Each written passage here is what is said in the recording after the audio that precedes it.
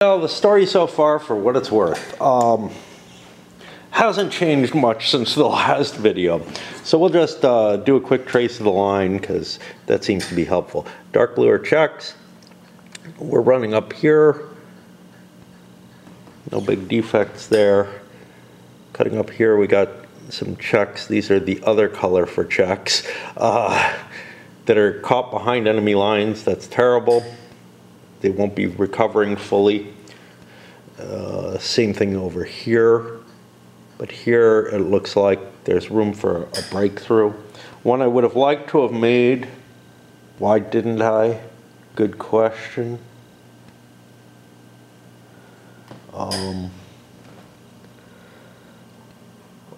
It would have involved bombing these and this as well, right? No, not quite.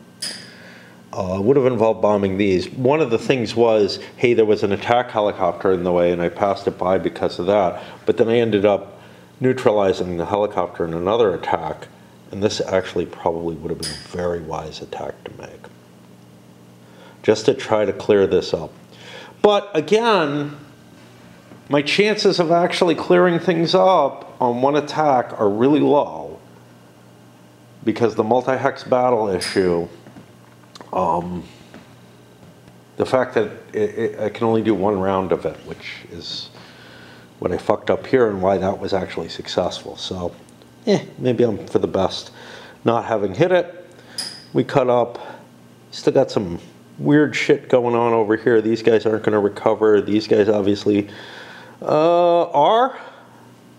Well, maybe not. They're too far away.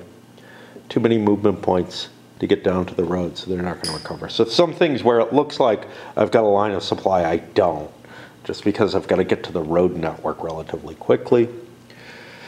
Big ignore here. Soviets have decided, hey, let's punch through this way, let's punch through that way, let's forget about that nasty terrain. It's okay. This is really due to a withdrawal by NATO more than anything else. And then cutting up here, we gained a lot of ground here on the 5th Corps map due to an incursion that we made. And that's why there are some units back here that are behind enemy lines. Then we swing down tight and sharp to Castle. We got a little bit of a breakthrough over here. I'm not even sure these guys are in supply. Which means these guys may not be as well. Well, they will be, because they can cut down to here. But what about these fuckers? I don't know. We'll see, but there's definitely some risk there. Luckily, it's kind of cheap terrain. Nope, no roadway through there. So 1, 2, 3, 4. Yeah, I'm not going to be in supply with these guys. So the Soviets are going to start having some serious problems due to outrunning their supply. I thought this would be safe. Another reason why I probably should have attacked there, but again, I wouldn't have cleared the issue. It would have been really unlikely to succeed. Cutting down, nasty terrain in front of the river, and then down to Hanover, where again, we got a big ignore. Don't want to fight our way through there. But we get to Soviets trying to break through up here near, what is that? Nienburg? Never heard of it. And then along here facing Brits that are kind of going to be tough to deal with. I've got some additional Brits heading down to try to reinforce here as well as over there into the gaps. These guys aren't going to make it in time. That's kind of the problem. Things are going to be breaking open before they can get there. Sure, I could have ran them a little harder. Maybe it would be worth it. I don't know. It's really hard for me to keep a good grip on everything. Do I want to do that? How far would they go?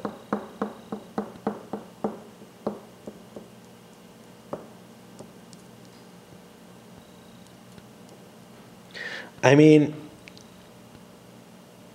there's no defect right now. I'm going to leave it as it is and let those guys recover a little. But it definitely would have been a possibility to push them deeper into place. Likewise, okay, we continue down. Germans holding the terrain here. And then a little bit of the river line they still hold. They're broken into is basically the problem. And I'm trying to withdraw, but not having much luck there. Over to Hamburg, which is still something of a fortress, although this area is cut off from supply and has been for a while. And I got some Dutch coming down to reinforce as well. Remember, I found out that the two new maps are on 8-hour turns, supposedly, which is why the reinforcements take longer to show up on those. The Volhers set, once it was finally released, and I think Kerry Anderson actually was doing it officially, printing the counters for it and whatnot, although officially for Volhers, but maybe someone somewhere made them stop. I know that SPI Wrecking Yard shut down as a whole. It may just have not been worth the effort any longer for him. But that rule set that goes with those counters, and you can still print out the counters on your own or send them, do them somehow. But that rule set in the updated counters takes everything into account and gives you the correct entries and everything. I'm just working off of one that came out in 2014, and things didn't get finalized yet. I think they got finalized in 15, but I'm not positive of all that. All right, that's the story so far. I got a lot of counter flipping to do, and I don't know. I don't know. I'm processing the counter flipping in my normal fashion. I'll just do that one because it doesn't hurt anything. I caught a German helicopter that did not withdraw, that probably should have, at least made an attempt to. I know I'm gonna save it and everything, but if I had made the attempt, 7, 8, 9, it could be behind the lines and safe, right? I don't think it impacts anything if I do move it, so I'm gonna make the roll for it. But, well, it wouldn't have made it anyway, which is cool. It kind of highlights the whole situation of how hard it is to keep track of everything in something this big. Now, I'm able to do that with the gunpowder tactical games that I like, right? I'm able to keep track of everything. Everything tends to be fairly limited in its locale. You don't have things like 30 hex ranges to count from stuff or to measure with your little piece of paper or whatever. And just keeps things easier. Now, smaller operational games, let's go to the smallest type stuff like No Retreat, that handles stuff, in the same kind of complexity in terms of like the decision making and everything, but you have, I don't know, maybe a dozen pieces on the board or whatever. It just doesn't feel very exciting to me to play something at that level. It's like there's just not enough of a story happening. Yeah, the big parts are showing, but I kind of need that little to big view, right? That I get with this and with the big tactical games that I play when I play them. I know some people were talking, hey, could you play this with like 3 people on a side? And yeah, you could. And what that would do, though, the whole picture would still be there, but I wouldn't be getting it. I'd be getting that little slice that I'm looking at. If let's say I'm doing a map, let's say it's 5 people on a side or something, and I'm in charge of one map. That would be where all my focus is, and the interjoining and whatever. But whatever section that I'm in charge of is where my focus is. That makes the task easier, but it also takes away that broad sweep that I want to see and I want to be making decisions on, or being able to analyze the whole picture. And it's just, I think there's no sweet spot for me for the operational stuff. Now, it may be why I like North Africa, because the front is very narrow, you know, and it's naturally decided in that way. And we'll see with DAC. But I'm really terrified of, because I have bought some of the bigger OCS East Front type games. I didn't buy Case Blue. I would have. Like, once I realized, yeah, I'm into OCS enough that I was buying a lot of it, I would have probably picked up Case Blue. But I'm really not sure that I'm into that, those big things. For the same reason that this is a struggle. You know, I don't want that kind of difficulty in seeing the small scale stuff. We'll see. We'll see what happens.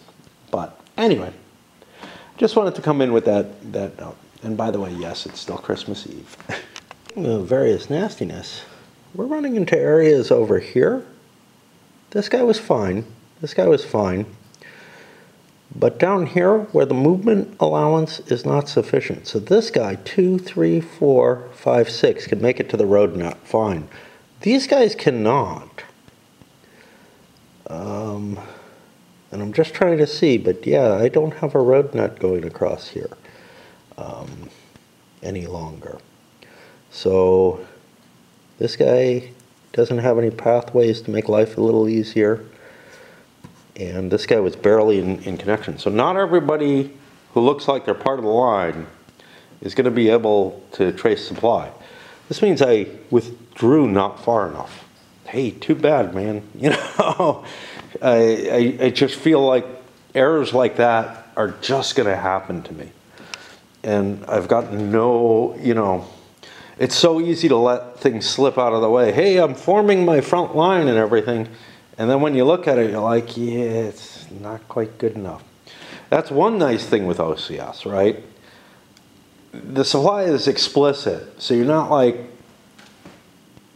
you can kind of eyeball and say, well, I got a dump near there. Also, units have their internal supplies, which helps. But that's sort of reflected by the friction points being accumulated that you don't recover. So it all kind of works the same. The one thing that doesn't work in this game is there's no representation of what are really hard losses beyond, yeah, they're so bad that you're no longer functioning. You're either pretty much fully functional, but in danger of collapse, or, you know,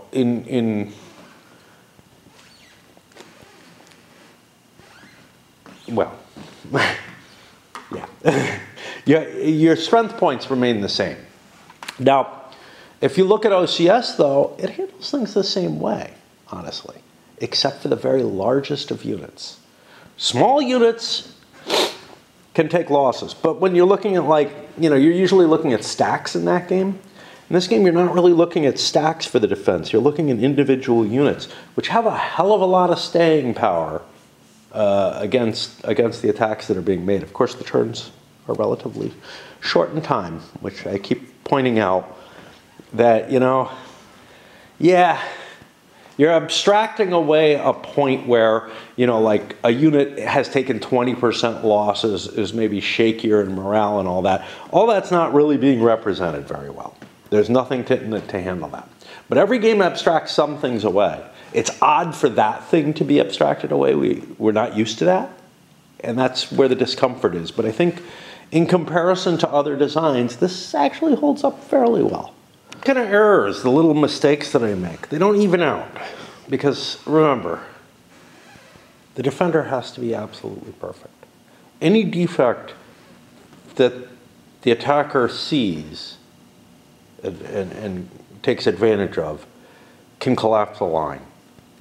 Whereas, and yeah, you can make up for some of that by, you know, if you have enough troops by putting a second line of defense in, whatever, sure. There aren't enough here, not yet. Whereas an error that the attacker makes could be a big deal in terms of an attack a salient not being able to be pushed forward as much as you might think. But Yeah, I'm finding more and more places. So here, obviously, I'm out of supply. But this guy was out of supply because he could only go through this hex, which cost him 4 movement points to begin with, and then no other way out. Yeah, he looks kind of in an exposed position, but when I was calculating out, hey, how do I want to defend this, he looked like he was in an okay place. He kind of is. He's not in that horrible a position. He's just out of supply, which isn't that terrible in this game, luckily. But anyway, yeah, I worked my way across, still doing one side at a time, etc. It's not just a defender who can make mistakes, though. Let's make that clear. I decided to start looking at some of the Soviet situation. This piece here, now I've already resolved him. He incremented his number and flipped over, which is how you handle that. But he would have to trace supply here, 3, 4, 5, and then there's nowhere. It's really hard to trace supply in this game. And again, it's not as big a deal as it is in, you know, some of those games where it's just like, yeah, you can trace an infinite amount and you're fine and whatnot. But it is tough, and supply is a real concern. And the Warsaw Pact may have overstretched itself in a lot of places where I wasn't even thinking that they were. Like, there are places like, well, I noticed this where I thought, hey, I'm in supply, I got my route back, whatever. Yeah, there's a little bit of road that I can't connect to. I'm screwed, you know. And I didn't connect up here. So I'm going to have to worry about trying to rectify my supply situation as a major concern for the Warsaw Pact. And, you know, it's just been out of mind because for the first 4 turns, they're all operating off of internal reserves and whatnot. But yeah, and it's not horrible. I can still launch attacks and do shit and everything. My units are still pretty functional. Because the abstraction, right? It's not causing losses to the strength points and whatnot, but it will require greater recovery periods. Supply considerations are worse than I thought. These are tricky to get supply. It's just the road is far away. You get outside of those black triangle connections and whatnot, and it's really not easy to move through the terrain in order to get your supply. What I'm finding is I'm relying on supply off the Beor map, just as I relied on the Beor map to get me where I wanted to go on the other map. Again, there's no consolidated victory, at least in the version that I have. And it would be really hard to make because, you know, if I look at how far I've gotten on the Beor map, or I'm sorry, on the North German Plain or on the Beor map, that's reliant on the successes I've had on the 5th Corps map. And really, this is the key. This is what's important, is how far have I gotten on the furthest east map? Because, and I think I've done pretty well, honestly, for the initial stage of the fight. Not for the final. Now, on some of these other maps, though, I look like I'm doing a hell of a lot better. So, yeah. All right, I got it done. Well, it's still daylight, which is definitely helpful. Warsaw Pact has significant supply issues in a lot of our... Oh, forgot to deal with these entirely. Ruh-roh. Most of these are fine. These guys are not. Just a little cluster there I got to deal with. But these guys are, you know, clearly out of supply. The airdrop, these guys are not close enough, but the roadway is still there. So I have this. Actually, all I have to do, no, I can't get to this roadway. That's not good enough. But can I get to this one? 1, 2, 3, 4, 5. Yeah, I can. So that one should be reduced. I'll do that right now because if I don't do that one, I will forget it. But this little cluster I can remember. But yeah, their supply situation is not optimal. You know, you look at something like this, and you still have to count it. Well, here I can make it to the road and make it back. That's fine. But in a lot of places where it looks like I'm not incursioning very far, I'm not pushing deep behind enemy lines or anything. You know, it's not like these couple of guys, yeah, I can kind of see it. Sure, I pulled them back to save them and get them back in supply. I didn't succeed. It's hard. It's hard for me to adjust. The game has, I don't know, just sort of the eyeballing doesn't work. It's like, yeah, I got it. Yeah, the train sucks. And getting to this road isn't good enough. I have to get over here. So it was just a little out of range in something like that. But some of the other stuff, I feel like I'm really, you know, like here, well, this guy's fine. Actually, he's not. And I don't think he recovered, because this road is interdicted and this road is interdicted, which means I have to walk quite a ways, 3, 4, 5 to here. I'm not going to get off this road. So yeah, this guy looks like he's in good shape, you know, roads all around and everything. Not quite. I haven't, for the same reason that the U.S. unit is not in supply. Where you intermingle with the enemy, it might be difficult. Anyway, Warsaw Pact ends up getting air superiority anyway, no fog, which is fine. I got artillery. And for the EW points, I don't know, it's kind of hard to assess. I mean, I know what the numbers are. So in most areas, Warsaw Pact's a little over 10. For some reason, they've got a lot in Hof Gap, but so does NATO. Fifth Corps, neither side has many. So Warsaw Pact is lowest on Fifth Corps and North German Plain, which just seems kind of random to me. Whereas NATO points in Fifth Corps are also, and North German Plain are also at the lowest, which just feels weird. Like, are you not expected to fight on these maps? Is that what's going on? I don't understand. It's not like one side or the other is getting the jamming advantage. I would kind of expect NATO to, I would expect Warsaw Pact to start off with big electronic warfare capabilities. They actually increase as they go, and NATO's increase as well, but it's not like one side or the other is getting sort of an electronic warfare advantage out of it, which feels wrong to me somehow. I don't know. At least if I consider it as electronic warfare, it might mean other things. It might mean things like tactical surprise and whatnot.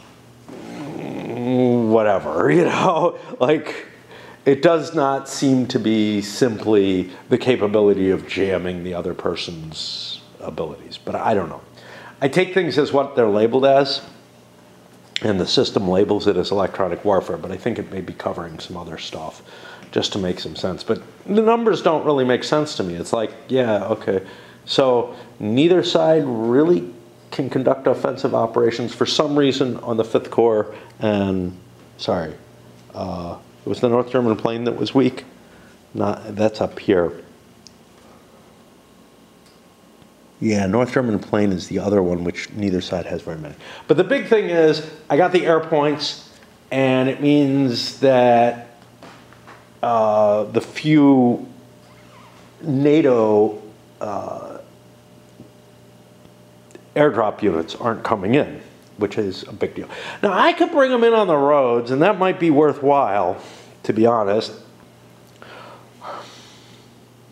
Mainly because I'm not seeing a capability for an offensive operation. Oh, I need the light on so I can see those.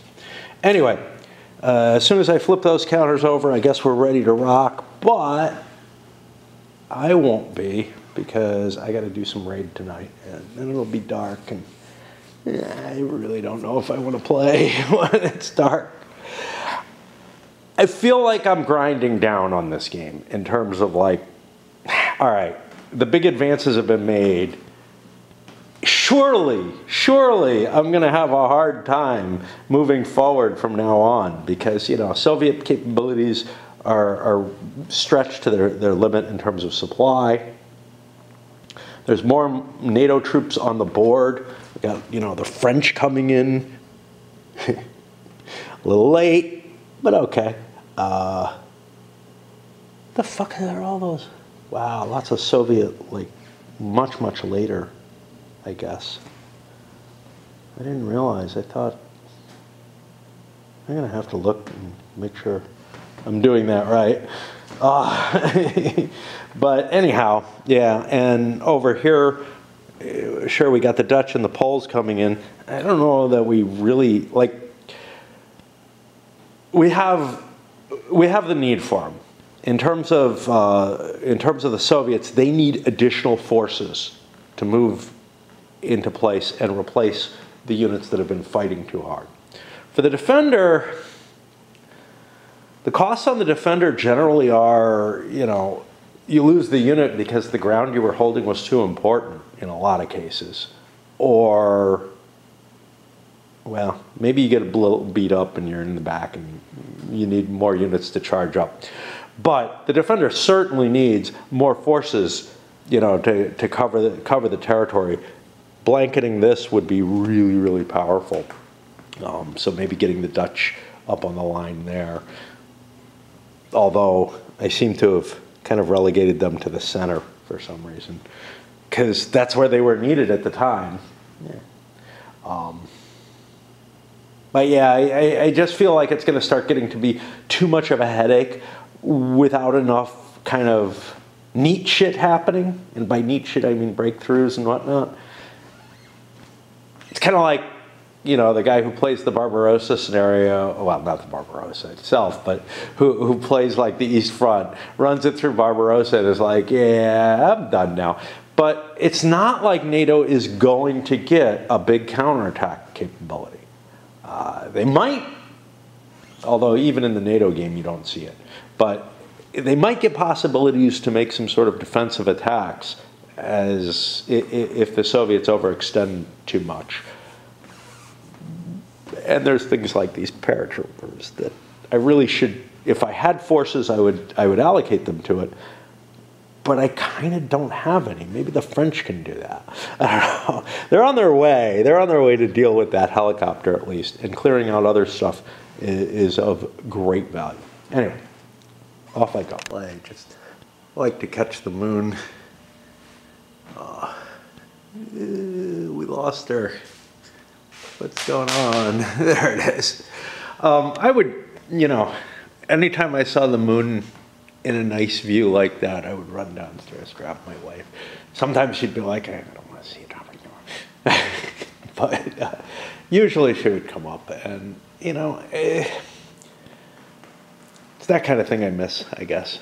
I don't know. Just sort of like the regular everyday shit. Well, here we are on Christmas Day. I couldn't go shopping if I wanted to. It's a weird thing. You know, when I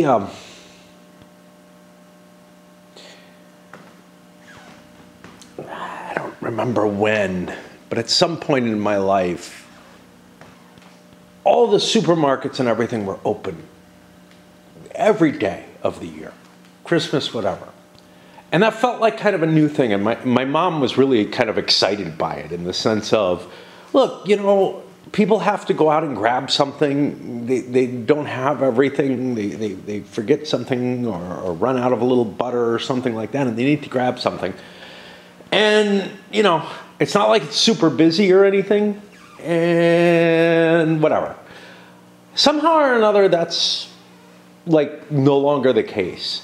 And I was rather shocked back in, like, I don't know, I was in Phoenix and well, I was with my past wife, so, but it was early on. And so it had to be like 2010, 2011, about when I started these videos, maybe a little after. And I was just absolutely shocked. We went to a supermarket and it was closed. It was like, I can't believe that. Like, and it wasn't even Christmas. It was like Thanksgiving or something like that. It was just closed, a supermarket. it would be like as if ATMs disappeared and you had to go into the bank again. It was that kind of change to me. Similarly, when I lived here the last time, although I was here for the changeover, supermarkets were 24 hours, which is what I was used to, right? Everywhere where I've lived where it's been kind of an urban area, supermarkets are 24 hours. The odd ones might not be, like the stupid Market of No Choice that's near me. Now, none of them are. You know, they all close. And I'm shocked. Again, it's like, yeah, you know, I know that they probably don't make money by being 24 hours, but it does kind of like, they probably didn't lose much. And the convenience aspect made people more familiar with going to that supermarket. I don't know. But I was rather shocked because I used to do my shopping at like 2 in the morning or something. Just because it was mellow then. Anyway, here we are, Christmas Day. And it's funny because for me, holidays haven't meant anything for one hell of a long time. So it's not like that's a big deal. And it's kind of like, could I go shopping today? It's a little wetter looking than I like, but it's going to be rainier on the next day and for most of the week. So it would have been convenient. But anyway, in terms of playing the game, I'm struggling to get started. But on the bright side, Raid is like, there's good reason for me not to be playing Raid. So whatever, I guess I have to move some pieces. But oh boy, it's just, I don't know. I don't know what it is. At the beginning of a new turn, it's like, shouldn't I have just quit?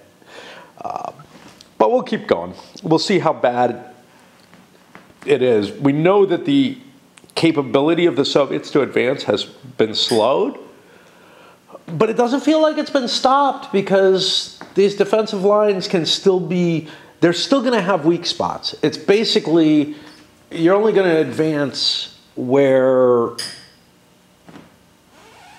the defender has fucked up, for the most part. You might have a significant amount of capabilities and whatnot. You might get lucky with the EW and get an advance that way. But for the most part, it's where there's, you're not going to be able, it may not be fuck-ups, but it's going to be where there's a weakness in the line. So like these are good, strong pieces. But there's a potential weakness to that unit against mobile attack. It's very low strength. And that in combination with the EW, if I succeed with the EW and I have a good enough attack, I could get a breakthrough. And that breakthrough, you know, what does it gain me? A couple of hexes, but it also manages to lock out some artillery, and that starts opening up new opportunities where I kind of force the NATO line back. Which side am I going to start on? I guess I'm going to start over there with the donut front.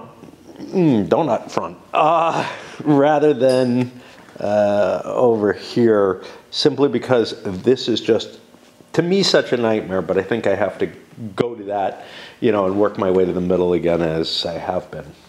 I'm just babbling to delay having to start. I hadn't completed setting up the reinforcements there, apparently. And this turn, another Czech division comes in. You can see there's 4 more Soviet divisions that have that come in later. Now, again, this is all screwed up because of the 8-hour versus 12-hour turns. Some of these should be coming in faster. And these guys are coming in with like 2 movement points, which just doesn't even make sense, right? Like, you come in with 1 hex under the old rules with 2 movement points, and not everybody makes it on the map. You know? You can only get 4 units on the map. Well, you're allowed to come in on 2 roads, so there you go. So yeah, we're going to be seeing a little cluster, I guess, trying to make its way on the map. Who knows if they're going to get anywhere. Basically, the stuff from the new games is the reinforcements are such late arrivals that, like, I'm just not going to get to them. That includes the French and well, the Dutch, I don't know. I mean, look, there's a lot of turds here. You have air superiority as the Soviets. I would be pretty fucking happy with letting a lot of these units just recover. But I don't feel like I can do that because of the air superiority, but I'm having a real hard time coming up with attacks I can make. But I can't just like... So one of the things is, if I don't keep the pressure up, no matter what, NATO's helicopters begin to slowly recover, which is one issue to consider. But I'm like looking here and I'm like, wow, this Soviet division's pretty tired. Czech division back here is not in great shape. You know, they're not horrible. They got enough that they could still try to make attacks, but it's like they're going to suffer if they make them, right? Overall, the chances are they're going to take the higher level of attrition, which is probably right as the attacker. And they're not likely to gain much. So it's like, well, why bother? But one of the things that confused me was these Czech units. They were below the French. And they look like the same color grouping, right? Purple, blue, whatever. Again, the color scheme that Simonson picked out was really brilliantly done. Other people just don't seem to have the eye for that kind of thing. Like, so many games just don't get it. They don't get the amount of effort that goes into presenting, you know, a good graphical representation. Example of why I don't want to do a damn thing. Other than that being my nature. So, again, these guys, I feel like they're too tired to do much. I could try to pound on this. That doesn't get me anything, particularly. This unit, though, is rested, so it kind of feels like a waste not to use him, but the rest of his division is not. Okay, let's move to the next division, the 14th. I considered this down here, and these guys are really tired, and it's like, do you want to wear yourself out more beating up on a German battalion in the city? You have the resources in place to make the attack. And if you get away with the EW, you'll succeed. And what do you get? You get this hex. That's it. Can you take that hex at any time? Yeah, probably. I mean, although the chemical weapons are wearing down, but like they're already at the 2-shift instead of 3-shift level. All right. But let's go back to this, which I was considering. I'm like, okay, there is a weak spot here where the artillery is behind it. Sure, I have to dive in. I've got a fresh unit here. I could attack. It's a 12 mobile against a 2 mobile. That gives me 6 to 1. Unfortunately for me, these artillery, which are, you know, reasonably fresh, are stacked with something. So I'd have to move either the artillery or the something as an unstacking to be able to get them available in order to drop smoke and chemicals with them. So I'll probably use air power for the chemicals and fuck the smoke, because this artillery back here is too tired, and then I look back and there's not much. I do have some attack helicopters if I so desire. I might be able to... Who's this? I can't even fucking tell. This is RAG. This is actually part of this unit, I think. They're kind of unreadable. 1, 2, 3, 4, 5, 6.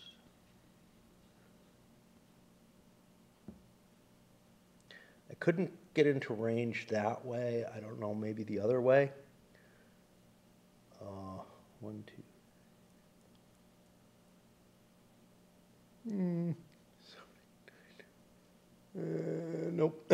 Yeah. So he's not going to be able to get into range and be able to play it. I'll bring him up, but that's the kind of stuff where that's part of the recovery, is bringing units into up into line that have been, you know, left behind. So I'm really looking at a 6 to 1 on the mobile. Now 6 to 1 on the mobile is here. I get 2 shifts for my chemicals, the best I can do.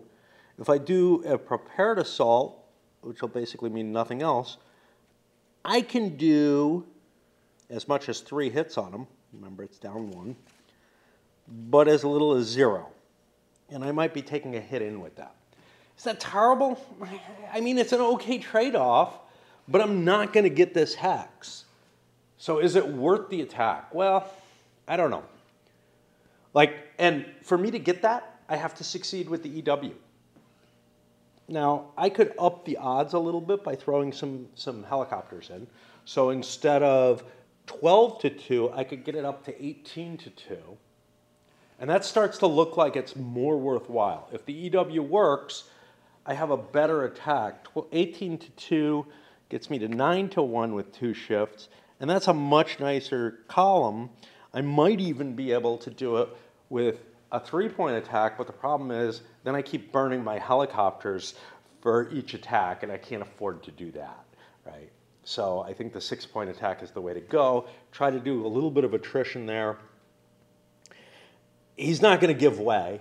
He's German. He's not even allowed to. But if he did, that would be great. But we're not going to get to that. But then that might open up an opportunity for something like this to do a follow-up attack. Will it? No, because I'll be in this hex, and there'll be no other path through. So I can't get much out of this. The most I can get is a little bit of attrition, but I think that's the best I'm going to get throughout the board unless there's something stupidly set up. I have more helicopters here. They're not completely healthy. And what does that mean? Well, I mean, there's a good chance they take a hit or whatever. So it's you really don't want to wear them out because you want them available if you really need them. And this doesn't feel like I really need to make this attack. W failed. Germans threw in their helicopter and their additional an artillery that was nearby. And it ended up doing damage to my unit. Okay, big deal. But to the helicopters as well, which is a big deal. Because those recover at a 1-point rate, unlike artillery. And, what did I do? I traded two hits on each of my helicopters for 1 hit on his, basically. Yeah. And, it would have been fine if the EW didn't fail. I got a 50-50 chance of a good attack. The good attack in this game doesn't tend to be that great. It tends to be maybe in this case it would have been a slight advantage for me attritionally. And instead it's a slight disadvantage for me attritionally. Basically how it trades out. If I had things calculated poorly though, it could have been a lot worse. Of course, that's where the attacker makes their big mistakes. And the kind of mistakes that maybe could be as bad as the defensive mistakes. If you end up making really bad attacks again and again, but it has to be multiple times, really, then your forces might be in such a position that they can be counterattacked, or at the very least, your forces are so depleted that you no longer can do much with them. And that's good enough because this is really their offensive. NATO is not going to get a real counteroffensive. All right. Lots of babbling, not a lot of playing, but I wanted to show you just, how tough it is with something that looks fantastic, right? I got 6-1 odds. I'm able to bring it up to 9-1, right? And not really. And it ended up at 1-1 as the base odds with the chemicals thrown in and whatnot. And I wasted resources over there. And I feel like I just have to lower my expectations when it comes down to it. So, I traded off I moved into position for a full assault over there. I prepared stuff here for a possibility of moving more units into play. And I actually made this attack as sort of an attritional type attack. The resources that I spend over there, they don't count for shit if I don't use them. So I might as well use them. It seems like an expense, but it's not anymore. It's yeah, it's an expense, but I'm not making lots of attacks. So I got away with my EW here, managed to get a fair trade, I guess. I took more hits than the enemy did, but I have more units taking those hits. They can recover more quickly than that one thing. Of course, that one thing is really unimportant to the German defense line, but it's just sitting out there and, you know, absorbing losses, and I'm just kind of like, sure, whatever. I could have retreated at a hex instead of taking a second loss, but that would have negated the losses to the Czech helicopter and whatnot, which don't want to do that. So we stand and fight and hurt. Now we're posing a hard question to the Germans. I'm hitting this with a pretty hefty firepower here. Using normal attack, I've gotten 60 strength points, just a couple of air points in there, some chemicals. Against that 5-pointer, that gets me up to 12 to 1, a couple of shifts, and I'm over here. Oh, give me another shift for a multi-hex combat. And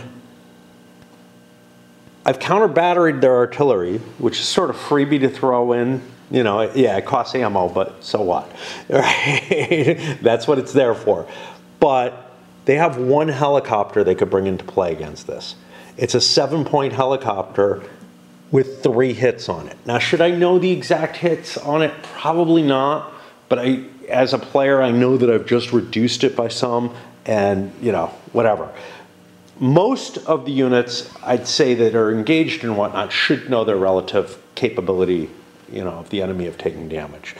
I'm a little bit less convinced with helicopters.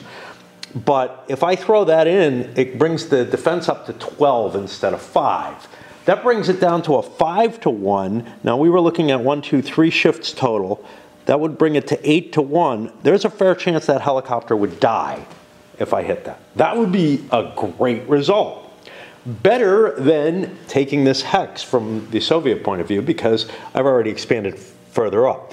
Now this hex is integral to the German line, but the line could withdraw. So I think I'm going to just leave it as it is. No EW being spent here. I don't care. Use your helicopter if you want, right? And I think the Germans choose not to. And that's one of the things, is that in general, unless somebody fucks up and like doesn't notice a helicopter or something, when you give a person a choice like that, you're giving them a nasty option, is what it comes down to. And taking the helicopter out, and it would be very, very likely, is not a good option. Well, we got a major breakthrough here with that attack, and then a follow-up attack after it was in the woods, busting the unit. Across the river here. Am I being too sanguine in my positioning by rushing up there? I don't know. I was able to get another division, another regiment up here. I don't really have much follow-up, but if they try to do something funky other than withdraw, I think I can support this position. I considered bringing this up. This could have gotten as far as here. Would have given me a little bit more solidity. Couldn't make it here. But, you know, that's a tired unit. Let's let it relax a little bit. Bringing this new division in. What about these helicopters here? You know, they're fine. I can commit them to fight. We may think about moving them up, but moving them up doesn't do me much good. It's just a matter of, oh, I don't want to waste their energy, you know, their refreshes if I don't use them, because I didn't need them in these battles. These were conventional battles. I don't like using my helicopters in conventional. And in both cases, this guy did not want to commit his helicopter. He had too much of a chance of losing it. And you don't want to lose a big fucking 7-point helicopter. That thing is just too massive to risk. But now I'm across, what is this, the Knob River. Anyway, as far as I'm concerned, that's this map for now, more or less. And we got these checks coming in very, very slowly. But, you know, I need a rest after that. It was as hard to accomplish as these maps are when there's a lot of fighting happening on them in a lot of ways, because the fights that I have to do require more thought and more effort in total than, you know, when I was just picking on some armored cav or whatever. these are painful to do. But hey, I got 2 attacks out of one stack. That's pretty big deal at this point in the game. But a lot of artillery was thrown into that fight. And there's kind of a, well, this guy's out of gas now. You know, that's the problem. How bloody foggy it gets here. Anyway, time to start working on another map.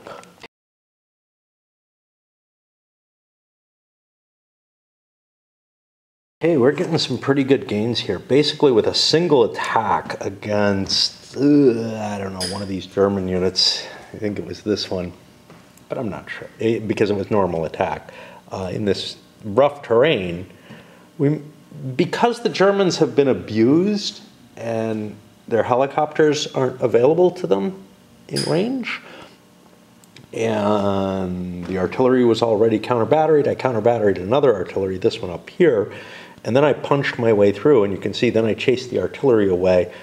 But I built out this line here. Am I in supply? I don't know. I honestly don't know. This is the danger of it all. So from here, 1, 2, 3, 4, 5. Yeah, I can't do that.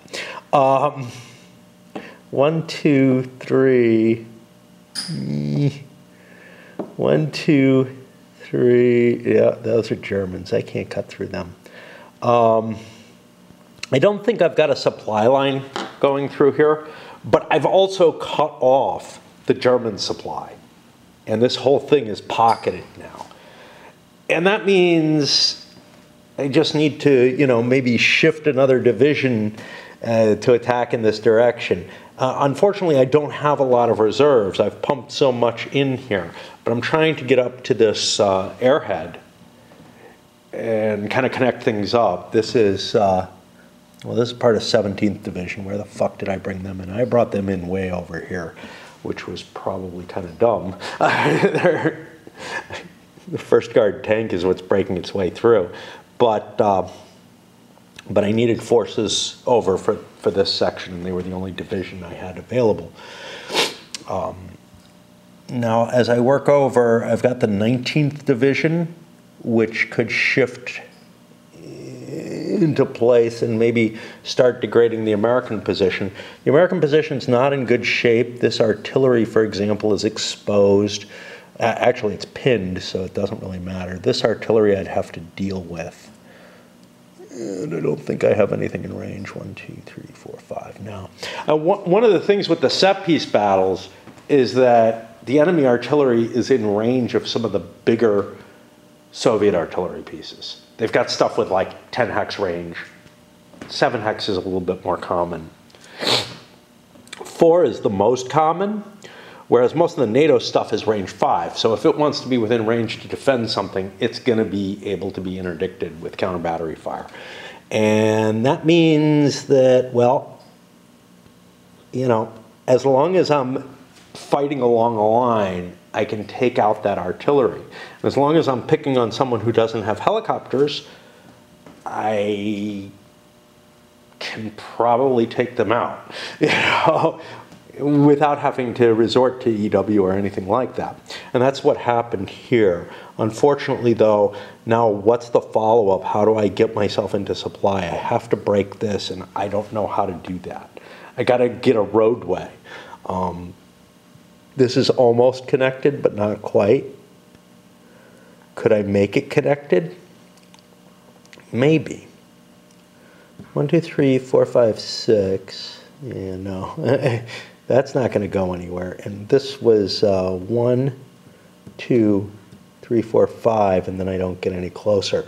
So I've got to get a little bit more ground, and I'm going to be out of supply, but that may mean that I just need to use another impulse to fight to try to deal with this. Or else, hey, maybe they'll try to escape. But it doesn't look like they have an easy escape, to tell you the truth. So I feel like we're in this kind of co-type position where we're both threatened, and neither of us can really do anything about it. Hard for me to read the pieces from a distance. These aren't one guard tank. These are 18 or 16 guard tank. And I guess this is part of it. Yeah, that's part of it. I was looking at this and I'm like, whoa, that's not the same. But yeah, I'm gonna have a tough time getting a supply line through here. So this guy goes 1, 2, 3, 4, and he's in supply. He can trace down here. You can see how tenuous the road is, but then from there, everything's clean. But I think everything beyond that is out of supply at this point. But we're tightening the noose. I guess we're making slow but steady progress. We reduced this city. I don't think I talked about that on camera, but I may have. And then, no, I didn't. I just did that and advanced forward. And then we destroyed a unit in this hex, a nice moderate-sized US unit, using EW. Sort of a mixed strategy here. I suppressed all the artillery with counter battery fire, but still used EW because there's a couple of helicopters, but the chance of the US using them is low. However, I just wanted to make sure. And with multiple attacks, fair amount of resources expended, but I think the gains are well worth it. Now we've gained this roadway here, and that's kind of important. It's probably not enough for this. 4, 8, no, obviously not. But if I move into, say, this hex, actually this has his own. If I move into this hex with this unit, then I'm at still 6. Basically, I need to clear the road here to get supplies up to this guy. But, you know, we're kind of working our way towards it. And as we bust over the river here, it makes holding the river here less and less valuable. Because at any time, Soviet forces could roll up that flank if they so desired. Now, obviously, look, you know, it's going to be secured or whatever, but it means that the river line is no longer the important defensive structure that it is currently. And, you know, squeezing things like this, hey, maybe we want to get out of there. Like, it's beginning to look pretty damn iffy being in that position, especially since I don't know what I'm trying to hold, although, you know, attacks here to reduce and the capability, well, to reduce that unit so that we can keep pushing forward, you know, are painful. But we're also trying to save this unit. And there's this sort of intermingling that's just really, really complex and painful to look at. I think we are easily, about 15 minutes past. I spent about a half hour doing 2 attacks there, okay? And I'm getting better, basically, you know, finding those attacks. And that doesn't mean that I'm not doing anything further back to the south there. It just means I don't know yet, right? Each iteration in this game is starting to take longer and longer for doing less and less, but I'm still advancing, and that is key. You know, as long as the Soviets can keep their attack moving, once it stalls, and it's really a question of, once I recognize that, I think I just call it, because again, the game does not support NATO being able to do broad counterattacks. In this, well, in the eventual design, I'm sure it would have allowed somewhat larger counterattacks than, you know, we maybe might see in this. But for the most part, the goal for the NATO side is to hold as much of this ground as they can. And the idea of trying to attack to retake ground, unless there's a real opportunity, and there might be with something like this, it might be worth taking that guy out with the surprise rolls and whatnot. or at least reducing his capabilities. But the cost in terms of units to do that is just exorbitant. I mean, this guy still has a 12 defense or not, 12 defense, mobile or not. Yeah, good luck getting those 6-to-1 odds against that, right? That's not something you're just going to pull out of your ass. You got to completely set it up, and there just aren't enough NATO troops to do that. Now, in the eventual game, maybe localized counterattacks would be easier, but as they stand, it's really tough to find anything. Now, remember, with the surprise attack rules, you get doubled, but still, I mean, we're looking at, you know, stacks of 2 units each, maybe 8 strength points in a stack against a 12 defense. 8 strength points in a stack, doubled is 16 per. You know, if I'm looking to say 5-to-1 even, which would be 60, we count 32, 48, 64, what is that? That's like, now I'm trying to think, 5 times 16, 5, 50, 60, 70, 80, 4 times 16, yeah, so four stacks, 4 big stacks, like heavy units. The heaviest stuff that I have has like a 4 attack. If we go to the British, they have some heavier attack units, but I don't think the US does. I think 4s are the biggest the US does, and the Germans have those as well. And then in conjunction with that, sure, you can throw some artillery and whatnot in. You're not going to get the gas advantage. NATO's not allowed to use gas. There's no air power right now in my favor. There might be at some point.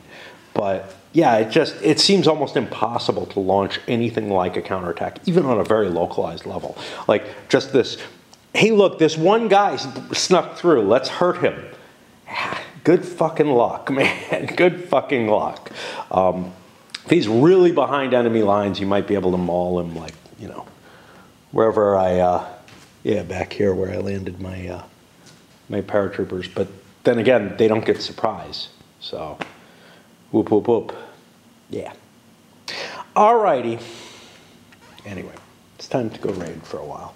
And again, it's getting dark enough. You can see over here, I've got to have these little spotlights on the map to be able to play. It's kind of been that way all day, that I'm really unlikely to be doing much more. But I don't know. It requires so much focus on an area that the spotlight isn't that bad, honestly. Happy Boxing Day and all that. It seems like every day at this time of year has its own little name. I mean, if you count the Catholic Saints' days, but yeah, then everything does. But or nearly everything, like half the days have something special. And if you count product, things like National Oatmeal Day. Okay. I guess we're gonna try to crack in some more. It looks to me like I've got my tweezers here. What the fuck? That's a weird place for me to have them. As if I've given up on the Hoth Gap map. Now, obviously, a lot of units haven't moved. But I think that may be the case because I remember kind of pushing over here. Yeah, maybe not. I don't know. I don't know where the fuck I am. I mean, obviously, I did a lot of stuff over here. I've got Raid playing by itself for a while, but I have to be playing a lot right now. It looks like I did quite a bit over here. Made some key attacks, but I don't feel like I handled all the follow-ups. But I think I wanted to look into what's going on here. I think that's what I'm saying, is that, yeah, I'm not done, but all right. It's hard when you walk away for a while. Sure wasn't done on the Hoth Gap map. We got a kill pile now. In order to try to save this unit, get it back in supply, not really save it, but get it back in supply, I pushed the 20th Czech unit in, and you can see it's punched you know, initially I was like, oh, I can position some artillery, start bringing some reserves up. But what I was able to find was some weak units, basically artillery that I could pick off in the back lines. And we managed to just break this open by pushing through this road here. This guy still isn't in supply yet. I'm working on another side of things. I just counter-batteried this, and now there may be another one that I have to do. There's this guy that I may have to counter-battery as well. But I'm just like, you know, trying to pick off the artillery. The helicopters are not willing to commit on, like, unless they can make it really good odds for the most part. But I might be willing to throw this guy in. Things are beginning to look really, really nasty down there. Like, the river's been crossed, and I think my position on this map has, it may have already, actually, it's already fallen, right? This is too big an incursion. I can't do shit about this. These little ones, when it was small, I could maybe contain it, but at this point, I think NATO is looking at, yeah, we've lost this map, and that's bad. That's very bad. Among other things, you know, look, we can hold a line around Nuremberg and maybe try to cut up, or, you know, try to solidify something going, I guess, northwest from Nuremberg. But the river line was the big defensive terrain. The thing with rivers, though, is they're weird, right?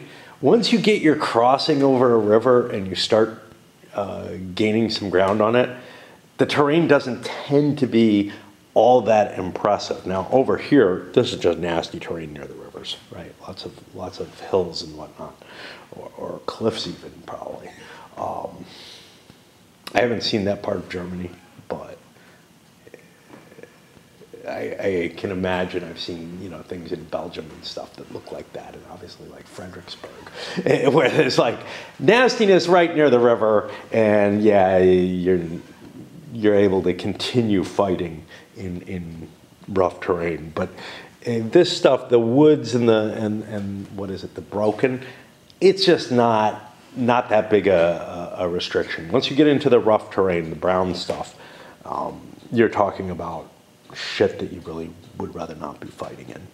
And whether there's river or not, you just really rather would not be fighting in it. All right, I gotta check on raid, but yeah, this is impressive. And again, I think it's gonna be more or less over relatively soon in terms of, and at this point, you know, I keep saying, I think NATO is going to be able to stop them like they can in NATO. And like on a single map game of this, I swear, you're able to pretty much do. But once you can start utilizing movement from one map to the other, that's just such an advantage for the attacker in finding holes. And also, the defender has a much, much broader scope to pay attention to.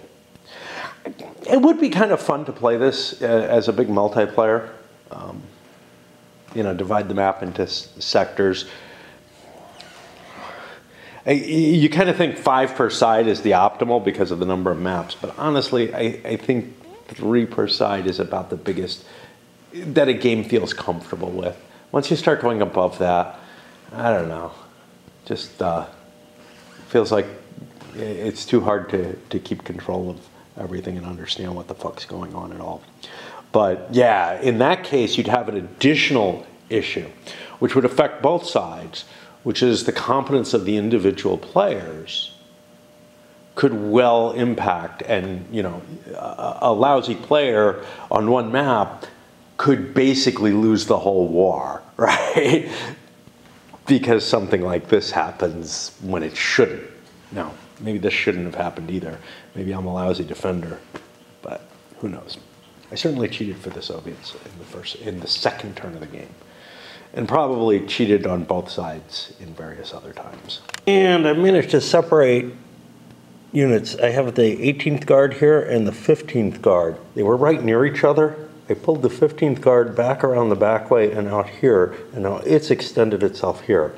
The helicopter was used to defend this, was, I mean, vaguely successful. I used a point for the helicopter. I could have lost the helicopter very easily there. But it's a smaller one. I felt like it was safer to do. Oh, I got a big one back here. What the fuck? Jesus, I wasn't even seeing that. God damn it. It's so hard to keep track of, you know, those things really ought to stand out more. I can't keep track of them. So like all of this would have been reliant on electronic warfare if I had known, because that sucker, he probably would be badly beaten, but this incursion would not have happened. You know, it was the fact that my 2 helicopters were in such bad shape that prevented me. But it's so fucking hard to keep track of, you know, what resources you have. It's not, you know, some games, and I'm thinking here the OCS type games, the air units are so separated from everything else. They're usually not on the map even. They're usually like in holding boxes and whatnot, if I recall correctly. But there are specific airfields they have to be in and everything. And the equivalent to that in this game is the capability of the helicopters to do stuff. So, you know, I mean, I'm just fucking up left and right. Some of it's because I'm walking away from the game and I'm not as focused on it. Part of which has to do with the lighting, part of which has to do with raid, part of which has to do with, like, I mean, not being able to play something like this for very long at a time. But I'm kind of in the mood now, and then I see something like this, and I'm like, oh, fuck, I've just screwed everything up. You know? Bad commander. Oh, no, he couldn't. He's tied down. Excellent, excellent. Okay, no problem there. I feel much better now. I feel much better. I feel like I made some iffy decisions by not committing that smaller helicopter earlier. But I don't think that would have made much difference. But a big 5-pointer not being in play would easily make the difference. But you can see how easy it is. Like, I see the helicopter and I'm like, oh, why can't it? You know, it's just like, it's fucking, you've got to be aware of so much of this board and what's going on it and how to interdict and whatnot. God damn me. By the way, while I was playing Raid, I started watching something on apparently what were basically Allied claims. So Allies made lots of claims of atrocities against the Germans in World War I. We're all aware of, you know, the eating babies and shit like that, you know, and the rape of Belgium type of stuff. But apparently there were relatively believed rumors of factories that basically rendered corpses, German soldier corpses for the most part, into useful goods, notably soap. And I'm wondering how much, you know, how much impact, because the German soldiers even believed it, okay? How much impact these rumors had on sort of creating a willingness for later on in World War II for just such kinds of atrocities to be happening. Just an aside that came from nowhere.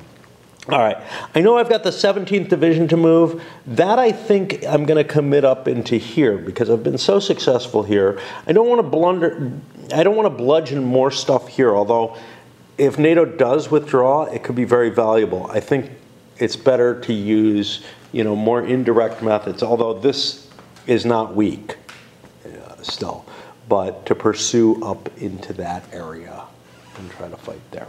And with the movement of the 17th up into this general region, making contact over here, to some extent I'm trying to prevent the NATO forces from running away. Right, that's part of the contact. So that's like what the Czech East German 4th Division is kind of doing. It's hard to come up with anything I can do of value with these units. Maybe I'd like to keep them mobile in case the NATO forces do pull away in order to be able to react. That might not be a bad choice. Same thing with, you know, undamaged or untired units on the front. I don't like to do it, but there's no real reason not to, especially since I'm not expecting NATO to counterattack against some of these units. So keeping a mobile force, a reserve that's in contact with the enemy, might actually be of some value by doing that. On the other hand, if I don't want to wear them out, you know, if I know I don't want to wear them out no matter what, there's absolutely no reason to do that because, yeah. But if something like this withdraws, will I want to advance? Probably not. Probably not. But there might be some opportunity that's just too valuable to pass up. And then I looked over here and I'm like, well, 7th Guard, they're kind of out of units. They're relatively fatigued. They did some attacks over here before I went back over to this map. And I think I'll just end up leaving them in place. I fixed most of my supply issues. This guy still looks like he's got problems. Actually, this whole incursion over here may have problems, but I've got this road now, which is a big deal. So 1, 2, 3. So these guys are in good. 1, 2, 3, 4. This guy's fine. Yeah, I've solved all the supply issues. Actually, I wouldn't have moved this guy up here if he hadn't been in supply. I've solved all the supply issues. This thing's still probably got, no, he can cross right there and get to the road. And I control the network behind that. So yeah. Yeah, it looks like I've solved all the problems over on the Hofgap map. And that's pretty cool. At least for the Soviets. It's not so good for NATO. Jesus. I'm kind of hungry. And I'm thinking this is not a bad place to stop because this tweezer is at the right place. I'm now moving my way over. And I might actually end up switching to that other map. Although, I don't know. The problem is, I mean, I get up and it's like 2 p.m., you know, at least today. Some days I'm up during the morning. Some days I'm just not available during the morning, whatever. And it's just like, there's such a small slice of time when I can actually play this when the lighting's at all decent, which is the problem, of course, of playing down here, unless I bring more lights. But the real thing is these little guys, these make great spotlights, but I need an ambient light, and there's just nothing over here. You could say, well, you could use that thing. And the lights there are really crappy. Maybe it's the bulbs that I use, but that is not a sufficient place for it. Yeah, I'm just delaying the decision here. I actually have a lot of resources left in terms of air power. And I think I'm over 30. I'm usually, right? Yeah, I'm at like 35. I've used less than half my resources, and I feel like I've done quite a bit. Sure, I'm not all the way through the map yet. I've got other fights to conduct, but I feel in better shape than I usually am. Usually I've burned too many resources when I get here. But by doing less battles, which is kind of the nature of how it's going now, as opposed to before where I had battles all over the place. And every single one, I wanted to throw an air point in because it delivers a chemical, right? And last turn I started learning, you know, okay, let's waste a 3-point artillery to deliver the chemicals. Plus also, if I want smoke, I can't do that by air. So that's a big deal. Still got this shit to clear up. And I'm too tired. You know, I mean, there's just no reason to. But it's got a whole division tied down by a couple of companies of fucking armored cav down there. Yeah, they're just East Germans.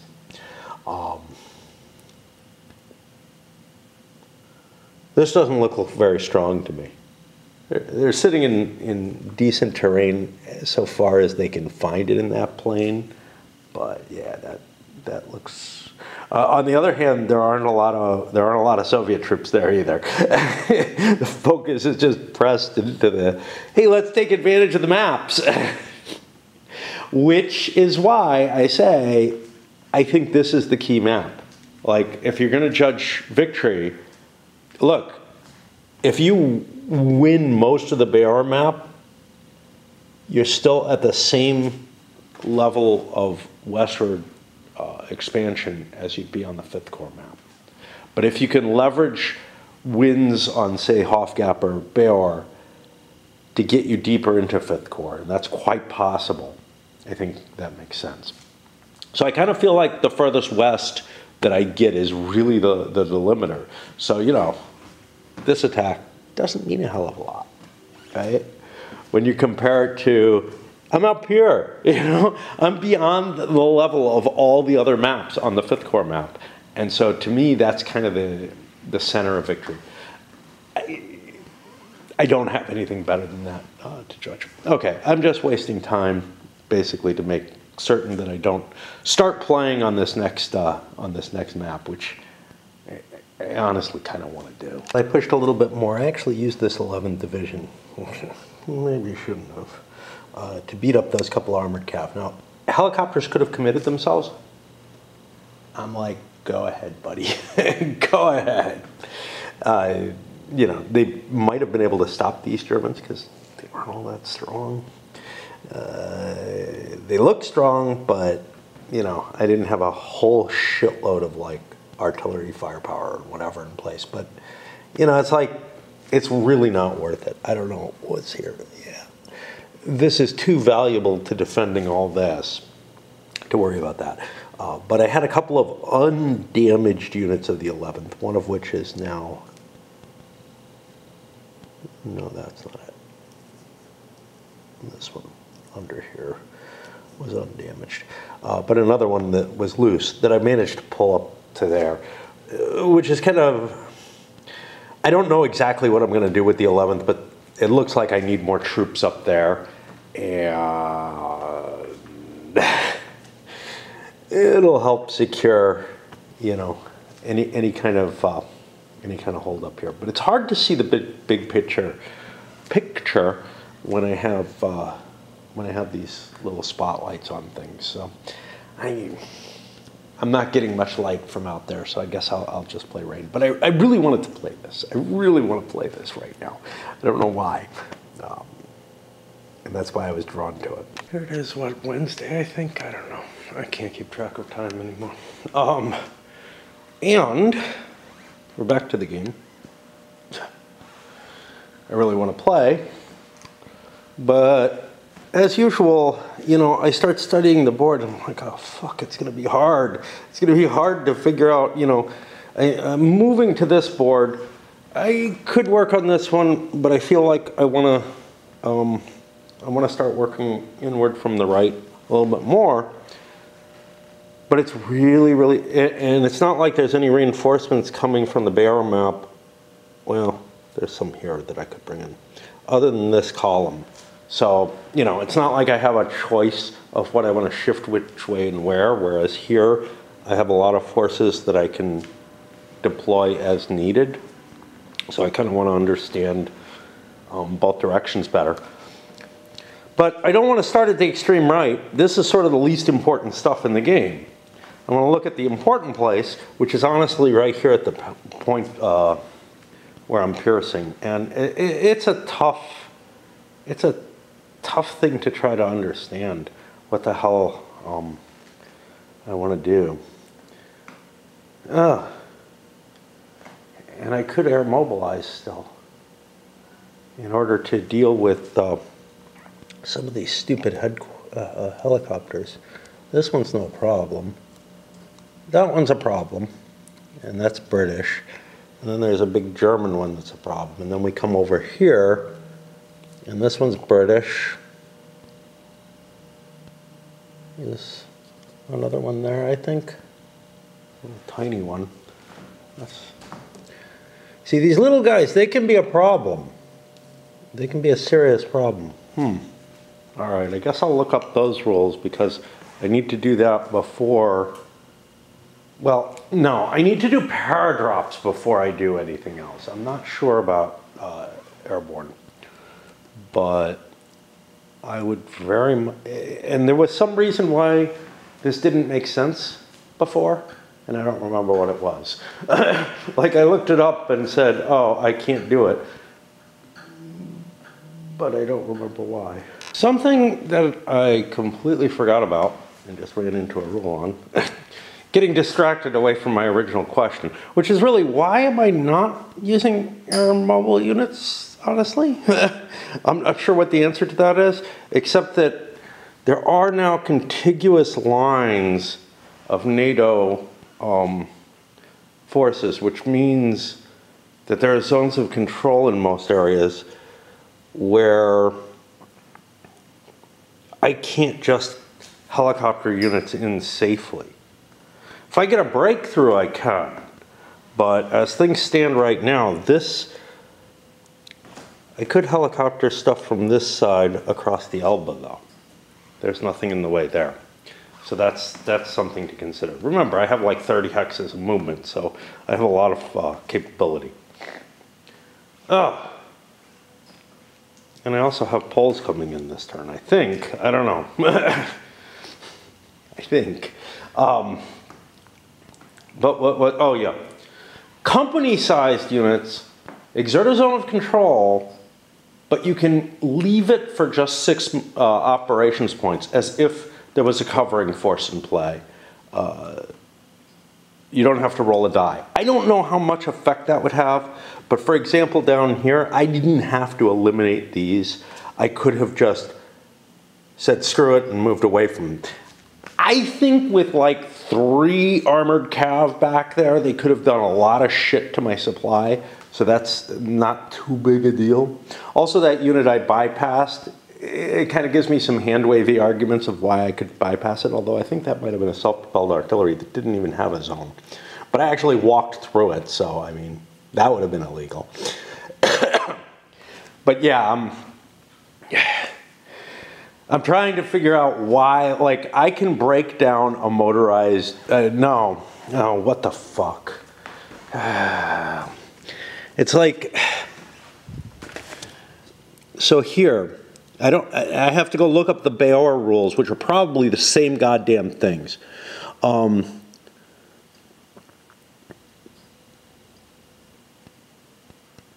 All East German, Czech, and Soviet motorized rifle regiments, all Soviet airborne mechanized. Oh yeah, so I'd have to find a motorized unit.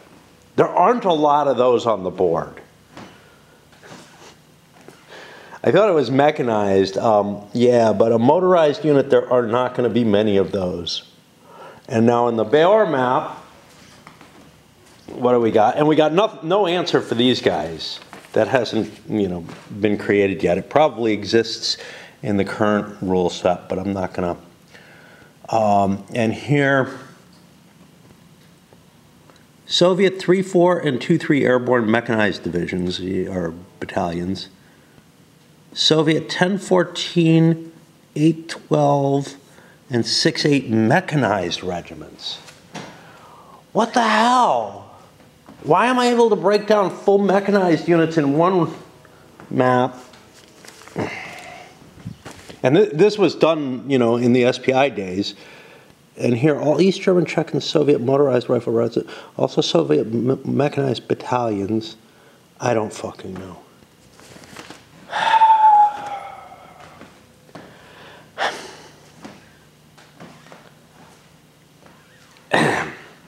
There should be a symbol on the unit.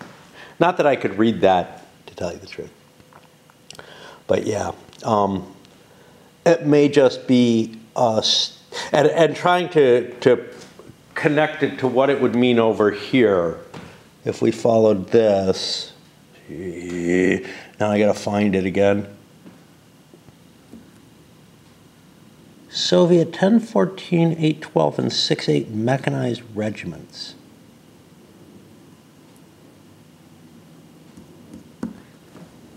See, my problem is, why are those units over on the Beor map allowed to break down and not allowed to on the 5th Corps map? I want a more general rule.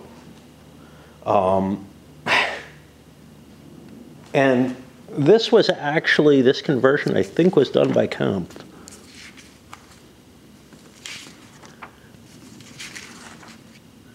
Yeah, our camps. Jeez.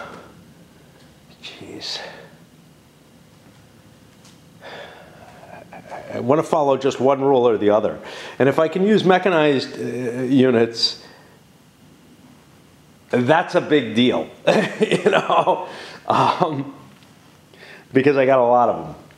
All right. I probably will go with a more generalized rule allowing mechanized units to break down, because trying to remember whether or not motorized units, you know, whether or not I'm only allowed to break down motorized units on these maps, I'm not going to be able to do that. Plus, I don't even fucking know where motorized units are.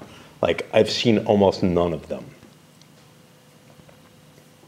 And maybe I'll allow them to break, you know, if I run across them, I'll allow them to break down wherever I see them. There probably are none on the Bear map, and that's the whole issue. But the rest of the rules on the Airmobiles and Airmobile.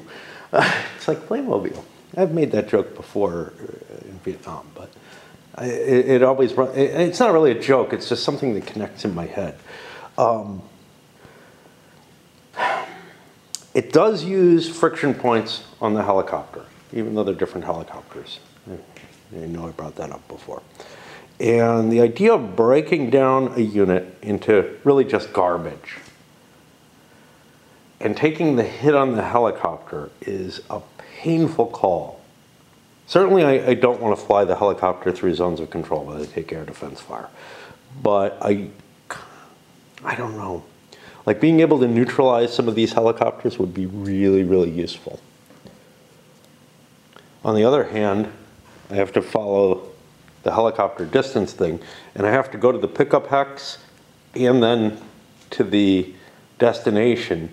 I don't think I'll have enough to be able to get me all the way out there. I might be able to knock this one out, which is of interest. From here, I'd have to fly through, like this guy could convert and maybe knock that out, and then those guys are in danger.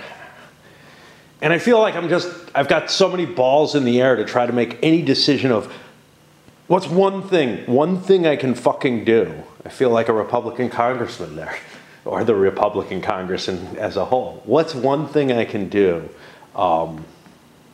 you know, to be able to hit this?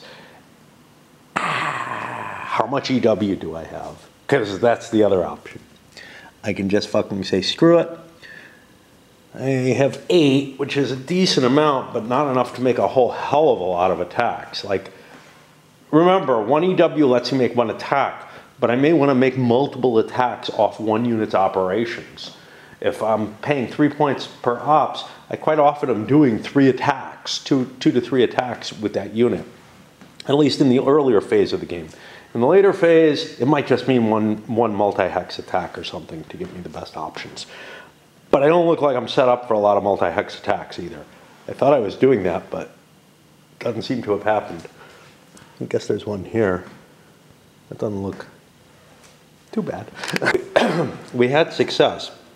So, a couple of EW points. The artillery fire from here, mainly to provide smoke and chemicals, although I did throw in an extra point as well to get me for the secondary attack. The primary attack was this unit and the unit here, hit into here.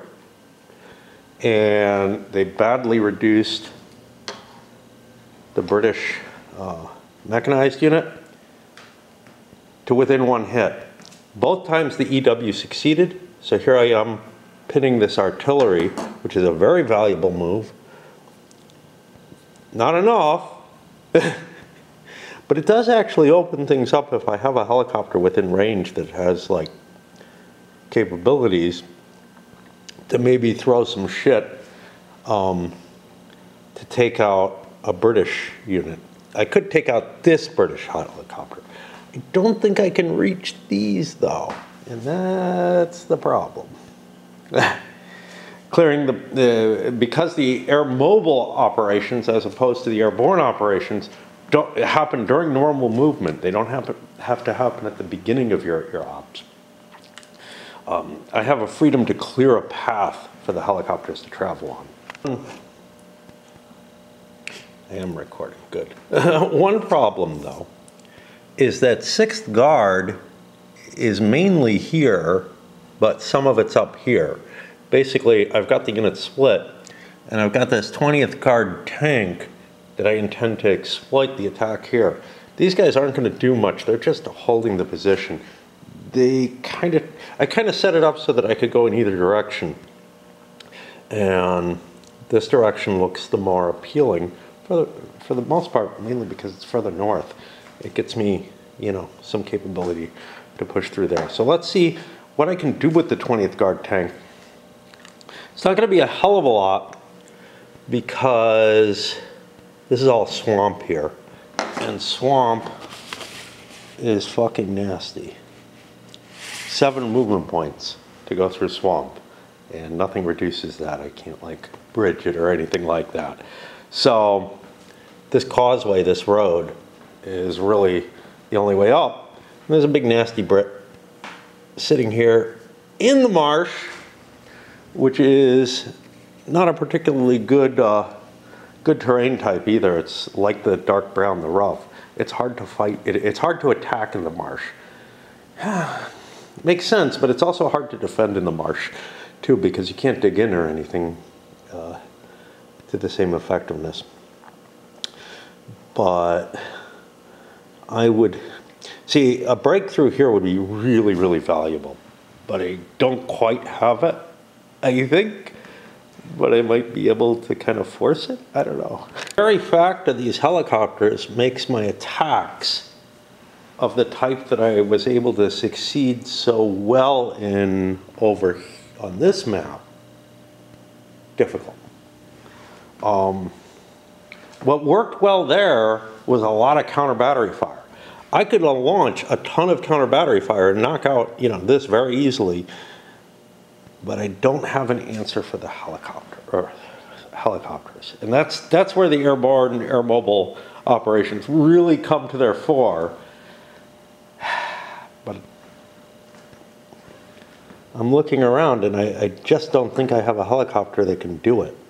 Let me see if this guy can. Because if I can get, yeah, see, I can't knock these fuckers out though. This guy and this guy, that's not one. This guy might be able to reach. This guy certainly can still reach all the way down to here. And if we're talking about breakthroughs over here, then we got a couple up here that can reach. Can I open up a gap on the Beor map that'll allow me to do something? Maybe I switch my focus. Maybe I start thinking differently, you know, not this, let's work left to right and then right to left towards the center. Maybe we have to work the whole board at once to have any shot. Basically, each turn becomes this massive, convoluted puzzle as to, you know, first of all, there's an optimization problem. How do I best? But there's simple little puzzles within it. How do I possibly take this hex? Probably very, very appealing to the kind of people who loved like the squad leader puzzles, but on a bigger scale, so intertwined and so messy.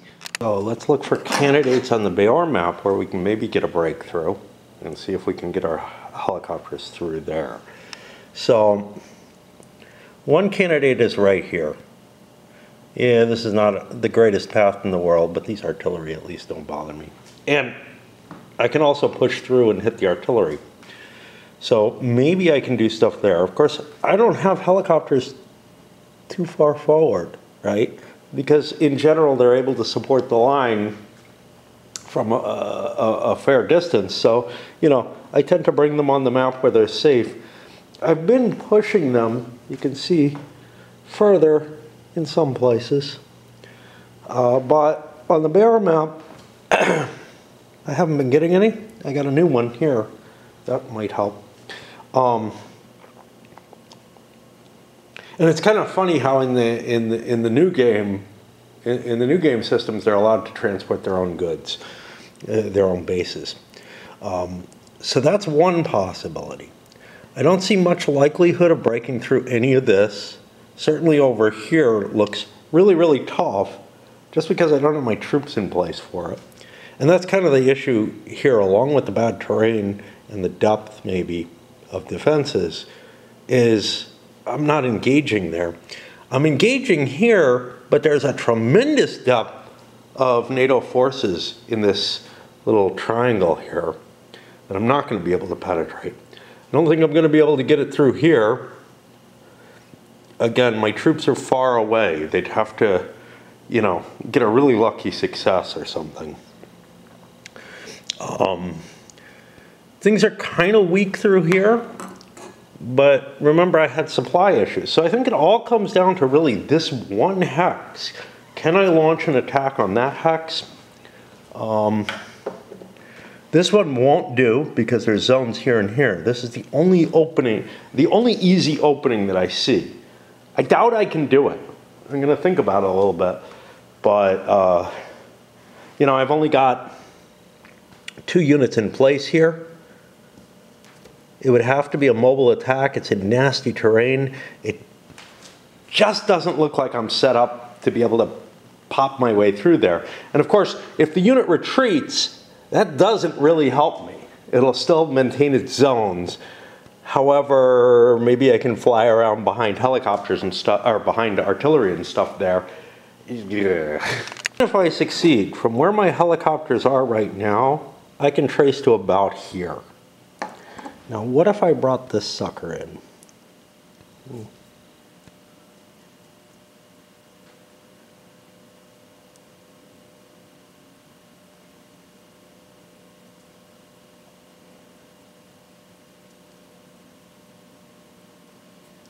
He could get to about here. He might be able to do it. Let me check that. Because if I can't possibly do it with a helicopter on this impulse, then I give up this whole strategy, right? And I go back to, okay, let's try to bludgeon our way with EW. There's another option, which is attrition.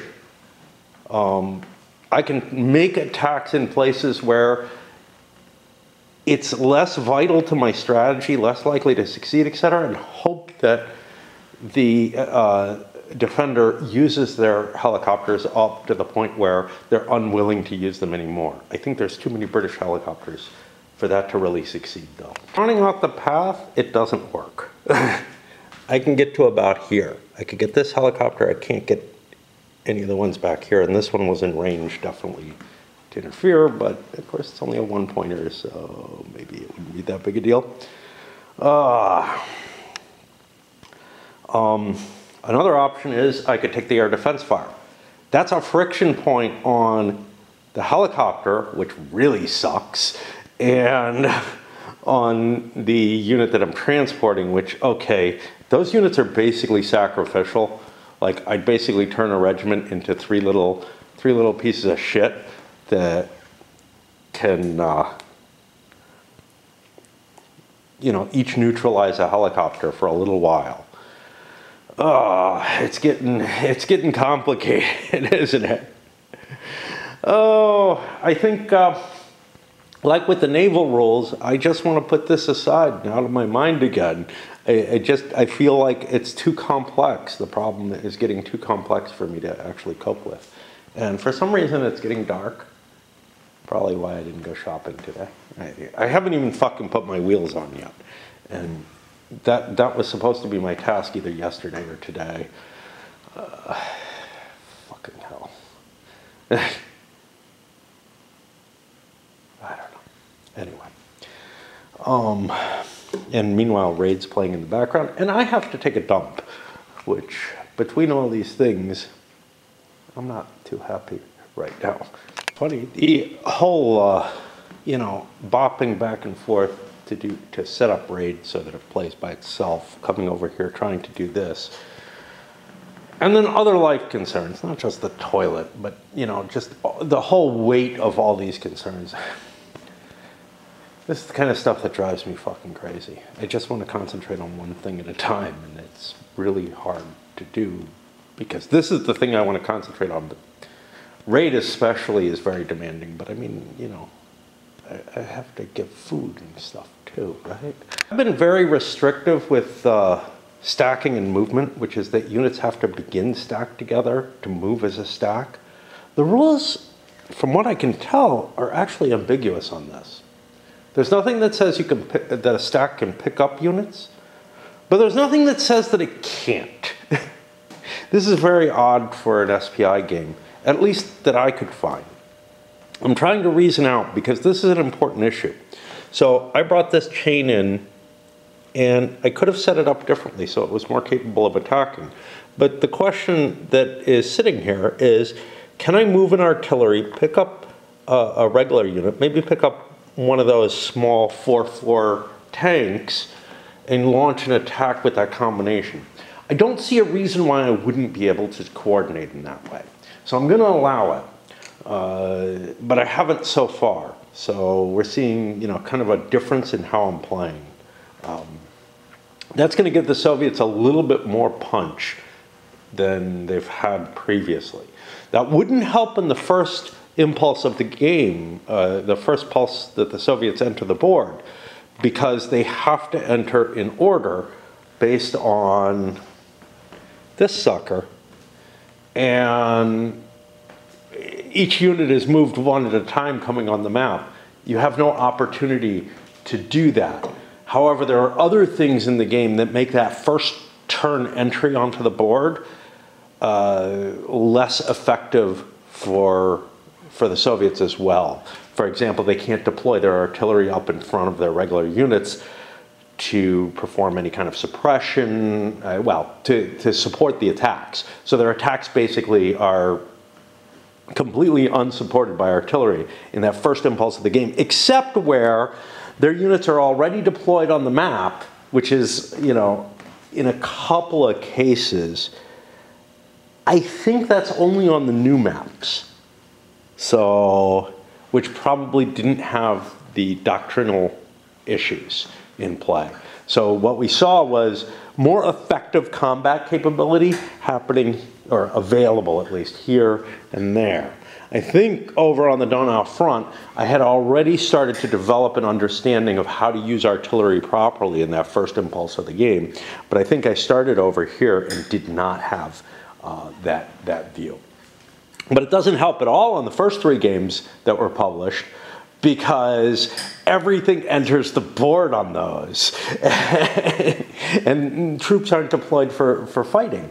They're in like this march mode, essentially, with, I think, the idea being that they can just they'll brush past the armored cav. I don't know what to say about any of that. There's something very weird about the way the doctrine rules force things. I think I'm going to have to swap batteries, and I've spent almost 2 hours awake now, I think. And yeah, I've been doing some raid. Call it an hour and a half since I started playing this with distractions and whatnot. I have moved literally 1 piece in that time. Well, no, I've moved this division, its forces, to set up, for what's going on. This is painful to me because, I want to finish this game. I want to play it. I want to enjoy it. I want to finish it, and I want to get to other games. And yeah, too much talk, I'm sure, but also too much thinking. It's the thought and the panic of all this other shit that's really kind of handcuffing me here. Couple attacks on this unit to try to push it out of my way, and EW failed on both of them. Helicopters were brought in both cases. I ended up taking hits. I brought my own helicopter into play for both those attacks. That took a hit. It was a failed move in that direction. But I still got this, I could try to pick on this thing. I'm just trying to bust my way through. Sure, it's in the swamp as well. But I think we can gain more advance with this, what is it? 37th Guard tank. Since it's already committed to going up this way, I'm going to keep pumping it up into that direction. This may actually be more effective. I would love to have cleared the road, but if I can kind of, outflank that British position, That might be better than anything I can do. And then I can always move something like 6-guard tank to tie down these British units and prevent them from retreating easily. They'd have to make a die roll or whatever to get out of the hex. So that's kind of effective, pinning something in place after you've accomplished your outflank. It's also kind of unrealistic, because the truth of the matter is these units would be moving at the same time into contact to pin as other units are trying to achieve the breakthrough. It's just, there's no way of really achieving a realistic decision cycle in a board game. Because everything, I mean, I guess you could pulse movement everywhere and all kind of shit like that. But also, I feel like something like an RTS does a much better job of trying to capture that kind of cycle where, you know, you send orders to something, you get distracted with something else, and the units that you've sent orders to continue with their orders, even if they're no longer applicable. It works really well. The problem with that for me, though, is I don't have the whole picture, so I can't really see the story as it's unfolding. It's more realistic from the command point of view, but my understanding of what actually happened is lower. Now, maybe if you then did some sort of, hey, let me see what happened here and play it back and everything, you could get that picture better. Of course, I'd rather play things in my mind than watch them on a screen, or, you know. It's why movies are no good for me. I can make better movies for myself, or ones that I enjoy more is I think the more important thing. Well, that attempt failed as well. I was hoping for a retreat, because with a retreat I would be able to bring more units into play, but now I'm kind of clogged here. And I mean, 1, 2, 3, 4, 5, 6. I could launch yet another attack up here. I could actually get this guy surrounded, which would give me another column shift. That might be my best move at this point. I got away with the EW, but I went with a prepared attack, and after moving, that means there ain't nothing left. I've expended just about everything I have on the North German Plains map, in terms of EW, etc., to basically not accomplish much. I crossed the river line. I think it means, yeah, this is going to be tough. Because defending this river line was one thing, but now I'm going to have to figure something to defend across here after a pullback, and that's going to stretch forces over here even worse. So across the board, I think this was a good move. It could have been a lot better, though. It could have been a hell of a lot better. But it does make, you know, maybe the Dutch or whatever have to do something else. And it may change the focus, say, where I said. See, the Poles have to come in towards the north, though. That's the problem with them. I think they have to come in. They have to come in from here to here, I think. And that's, they may be even allowed to come in back here, but that's a long walk to get, you know, across this river. So probably don't want to use them for that. I'm committing so much of the Beor map in this direction that it's weakening, you know, whatever I could do against Hanover here. Oh, I don't know. But I think it's time to look at raid and see what's up with that. But now I've moved 2 divisions today. This is going to take fucking forever with the amount of thought. Now, obviously, there are a lot of places where there just isn't much that I can do. Like, this was the big think in terms of, like, the big attack on this map. So I can probably finish off the map today, at least, I hope. The rest of my effort so far, all of the rest of my effort so far, but most of the rest of what I have available on this map, instead of concentrating on trying to reduce this, which would have been another option, I'm actually reducing Hamburg. And you can see counter battery fire, pushing up against these units, but mainly I've been successful in this area in sort of destroying the units that were getting in my way here. And I pushed somebody across the river here. I'm down to 1 EW point, two? I don't know. None. I used my last EW point to bust through over here. I don't know what it all means, but a number of places I was willing to risk, let that helicopter come in. It would have maybe 1/3, 1/2. It would be so depleted it couldn't be used again, right? In which case, hey, then I can take advantage of the situation here. But I did use an EW on the last attack to take this hex. Now I've got this unit really badly surrounded. Most of Hamburg is going to fall, is basically what it comes down to. But I don't know where I'm going after that. I think I've pretty much depleted everything here. Yeah, this unit didn't get used, but there ain't a hell of a lot I can do with it. I don't think, there's no engineer, so the idea of crossing the river into the city there, it's just too ugly, So we'll hold off. That is an unreadable counter. Fuck. But I don't think it's part of the 94th Guard, but I don't know what it is. That may actually be an unallocated artillery on top, which may be why I'm not recognizing what it is. But, it's a lot of effort. There were, like 3 divisions in play here. Still got this unit, but again, I don't think I can do much with it. It's like, you have a very, very limited number of attacks you can make. Somebody fucking ran on the road. Little push by the 1st Guard tank, brushed aside. I don't know what the fuck. Oh, this unit. Which was pretty weak at the time.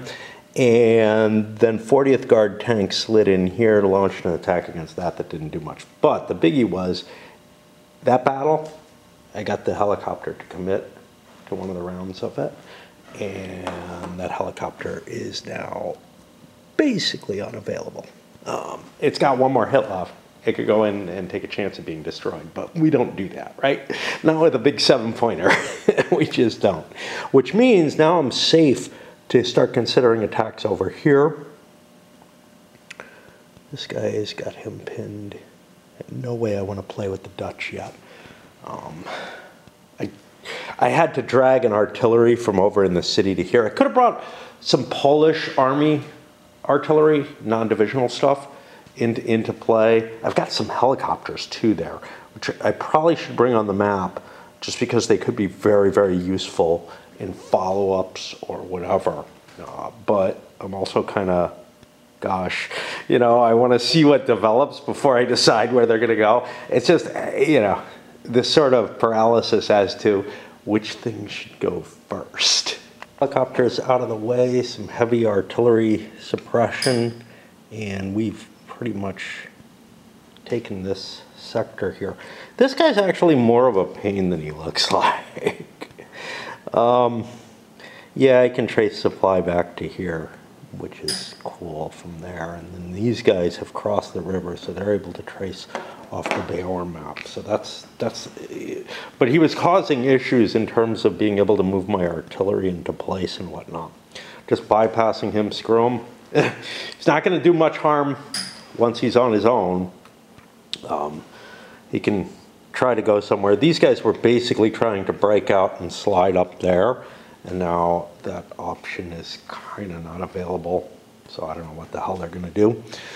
This is done. It's completely worn out. But you can see we've made incursions up into here, and we're really kind of trying to pocket. Well, we've got a pocket there. The question is, do we reduce it, or do we just punch forward? And obviously the answer is punch forward if we can, but leaving that big a pocket might be of some danger. So maybe we need to reduce it. And also it'll help free up these units. So this whole sector is beginning to look a lot better.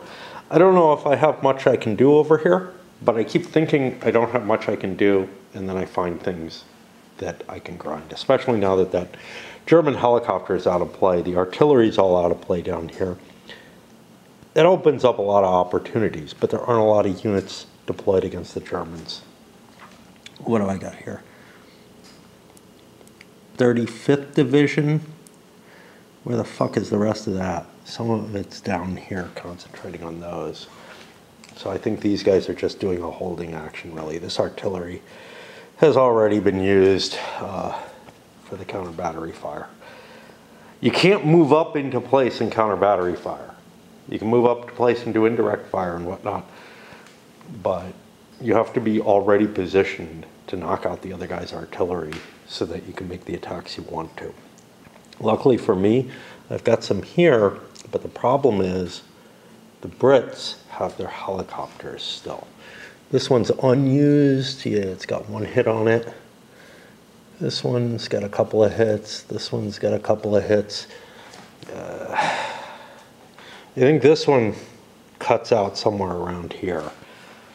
So I don't know if I can attrit the helicopters enough to be worth making those attacks.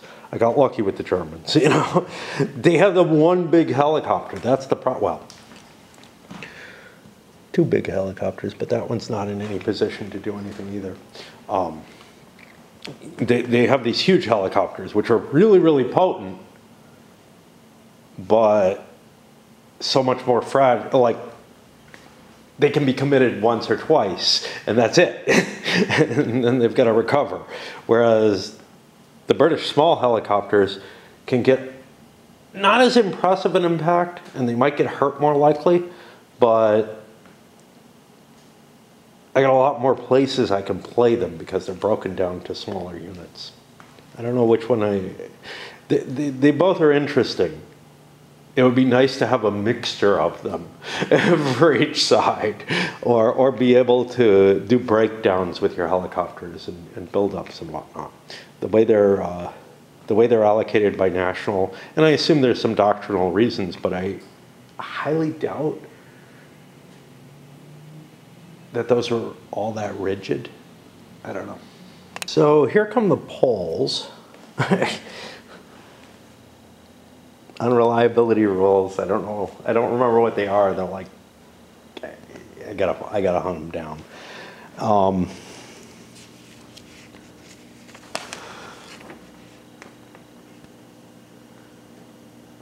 They're not in here. I don't know where they are, to tell you the truth, because there are no Poles in the first three published games, but I think the rules are in there because the Polish unreliability rules were extended to all the nationalities in the Volhers set. Anyway, I'm looking through here and I can't find anything I can do. So for now, at least, I'm going to call it a day. It's a lot of there's a lot of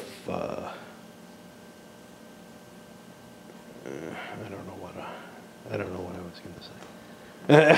There were words that were going to come out of my mouth. I don't remember what they were.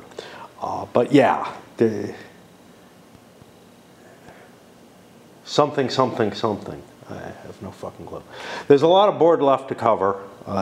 And shit, you know, it's like Wednesday now. Tomorrow's Thursday.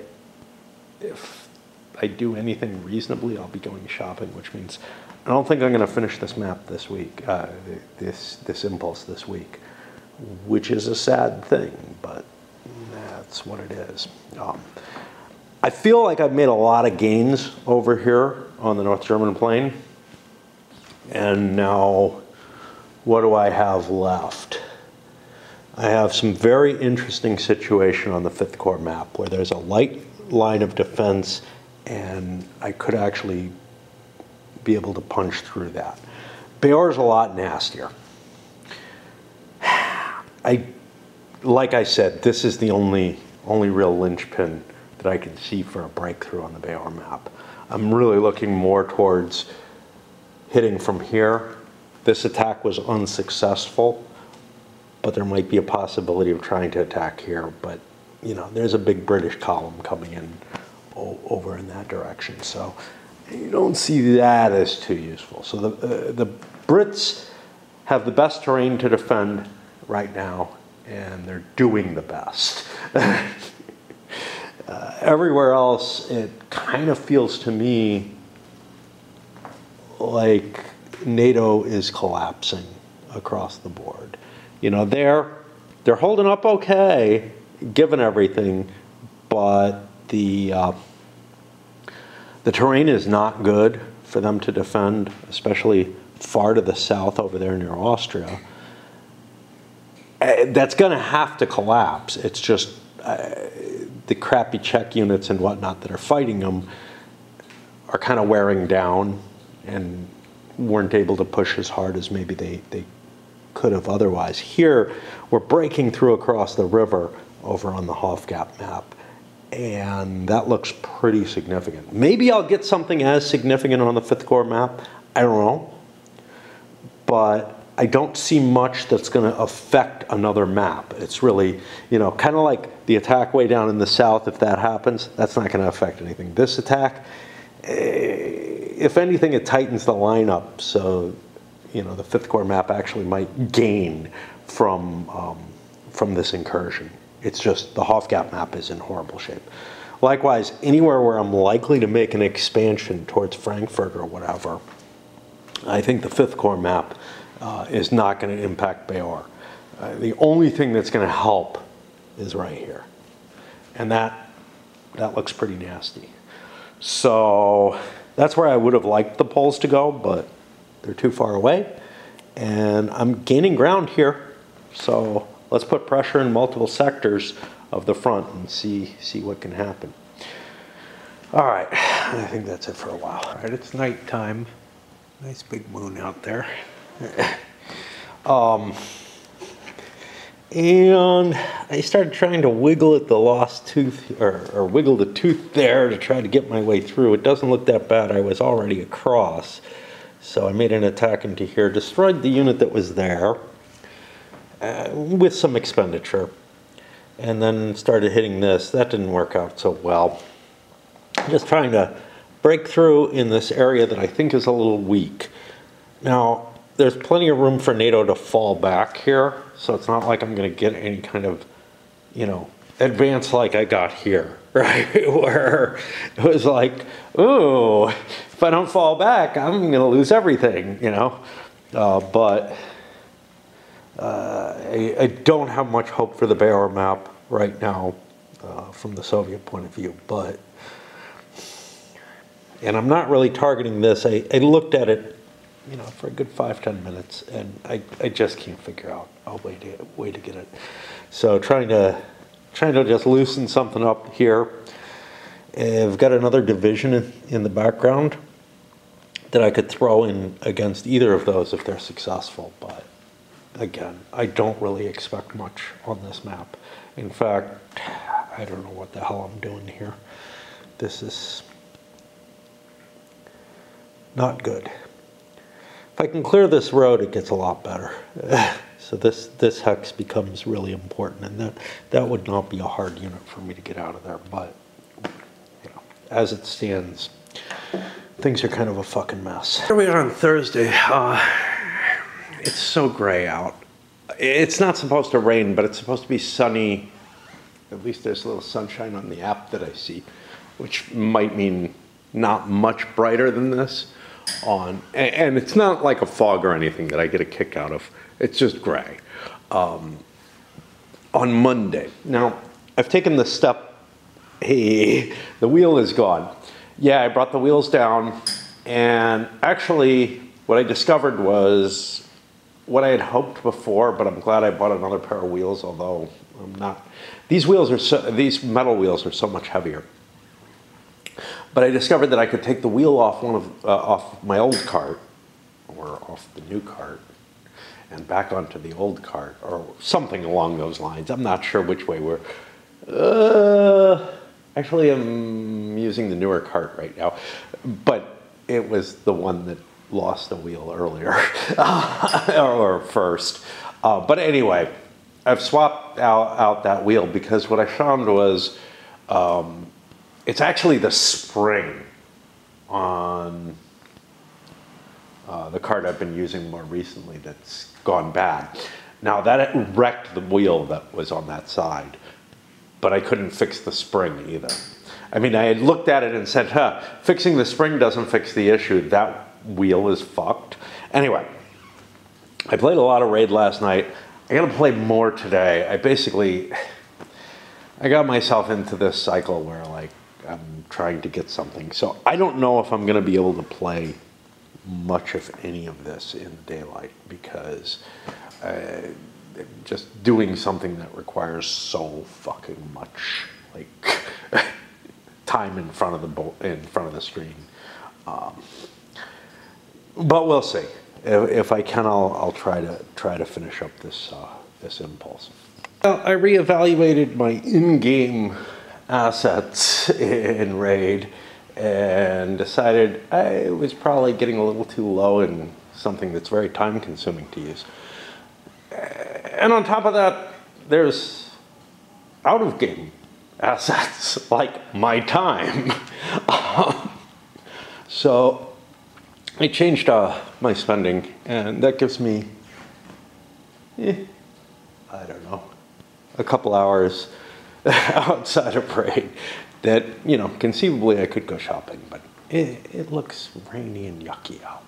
I kind of showed you, but there's like wetness everywhere, and it should be better. Anything to delay a shopping trip, right? I really don't like going food shopping. Or any kind of exiting of the house, it turns out. But I was actually thinking, reading the OCS rules, how badly I'm going to do with that as well. But take a look at this. Oh, there it is, air interdiction.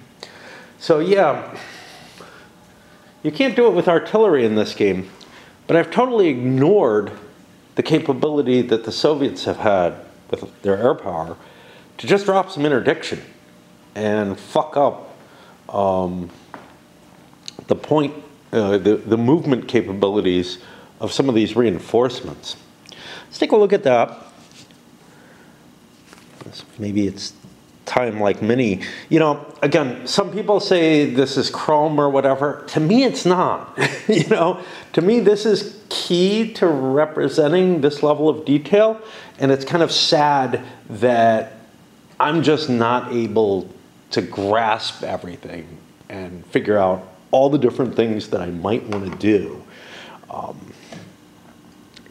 And like OCS, you probably have to study this game relatively heavily, the way I did with SFB or whatever, to be able to utilize the system and really get the best effects out of it.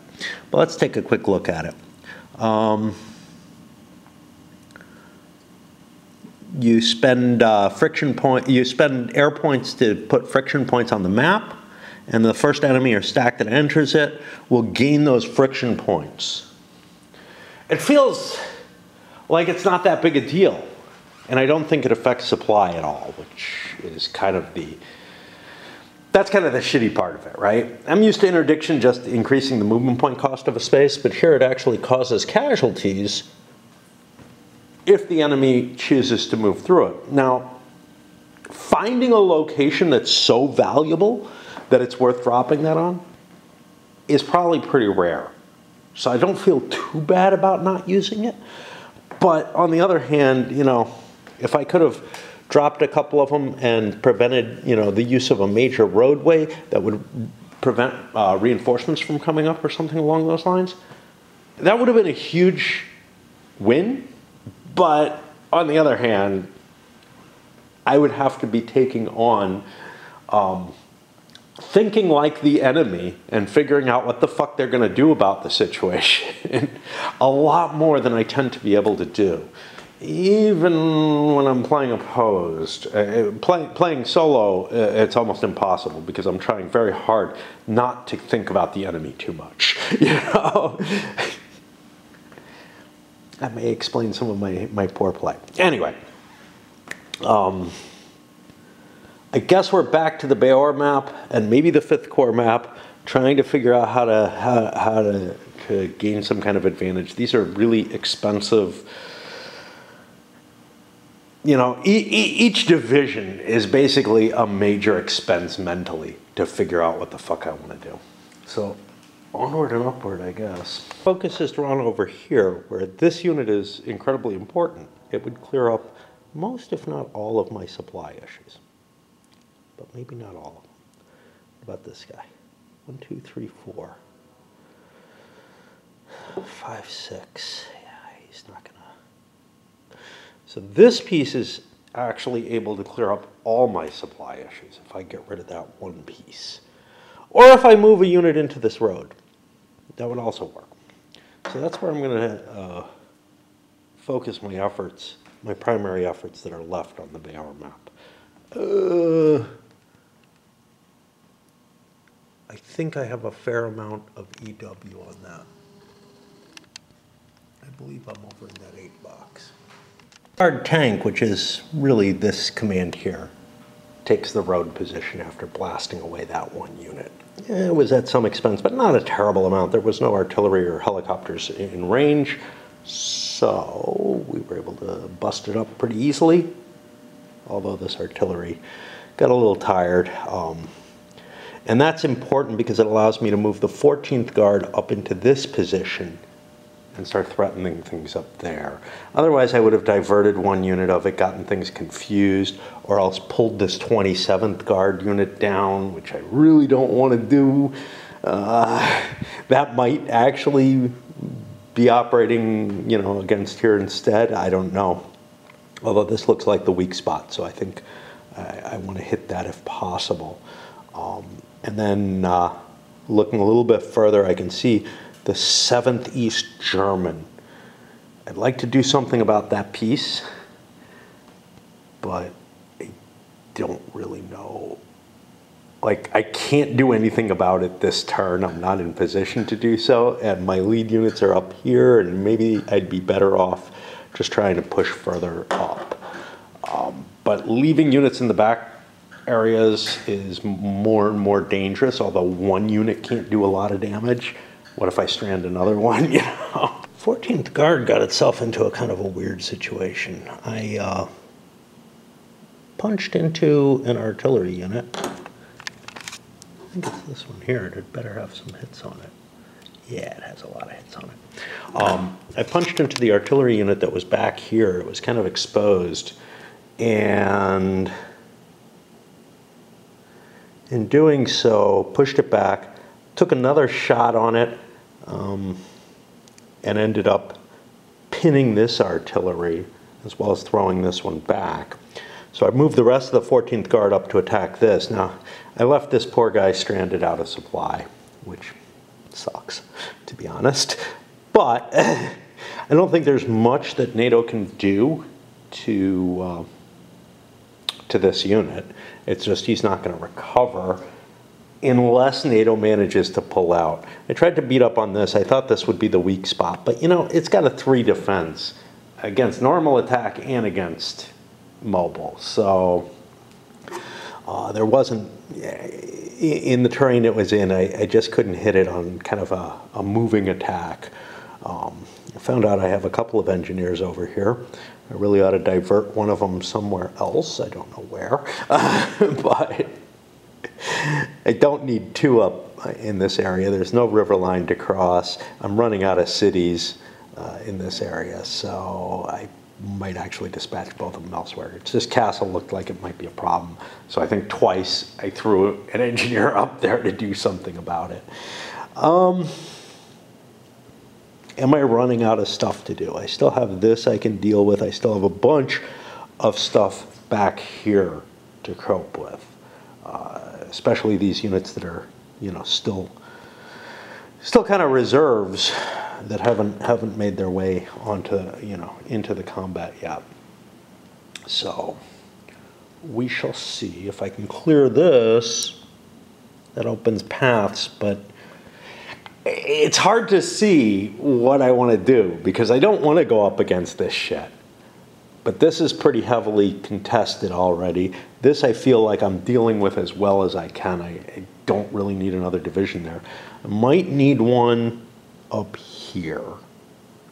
That leaves me one more division that I'll probably pump in here. I feel like I got a hole there that, you know, NATO's not going to do anything about it. But there is some kind of nice terrain for the attacker, I guess. Not really. I mean, the defender's in good terrain everywhere, so I don't see much gain unless I can get a breakthrough here. And I do have a reserve division for that, you know, mainly by avoiding Hanover, or at least hitting it from the east. I've left myself a lot of troops, but not a lot of opportunities of places to strike. But I feel like I'm doing fine on the Bayor map, you know, because of the 5th Corps map. I'm almost off map as it is. Again, I really don't think you can take the multi-map. I'm feeling a little faint. I've eaten, I think it's the coffee that I had. Shit happens like that, so I may need to break, even though, you know, I say, hey, I've got 2 hours. Yeah, but I don't, because I can spend like a half hour playing, and then that's moving a division or two. And then it's like, yeah, okay, I got a break. I did eat. It's so fucking dark.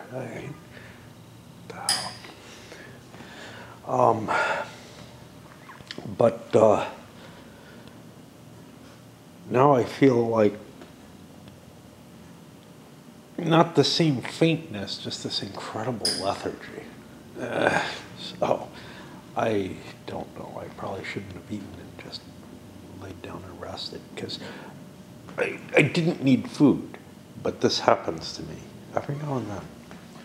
It is Friday, a pretty enough day that, you know, I would probably try to at least convince myself to go shopping, but it is, of course, Friday. Precludes me, and it's a shame it's going to rain.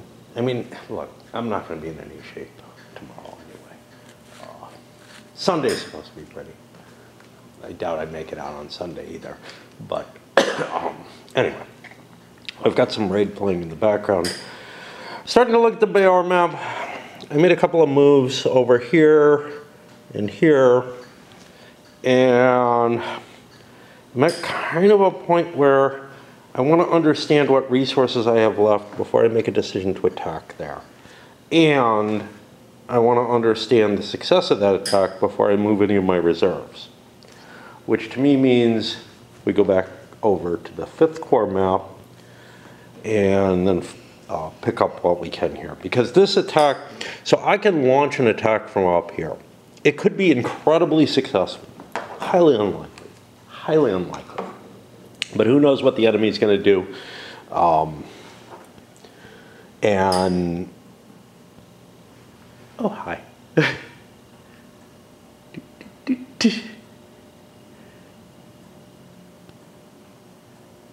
Yes. And now he makes his little jump. Oh, no, he's going a different way. Oh, well. They're so cute. Oh, now he's making his way down, yeah. Sometimes, quite often they jump right to that tree. This is just like a highway, but he seems to be exploring for food instead. Okay.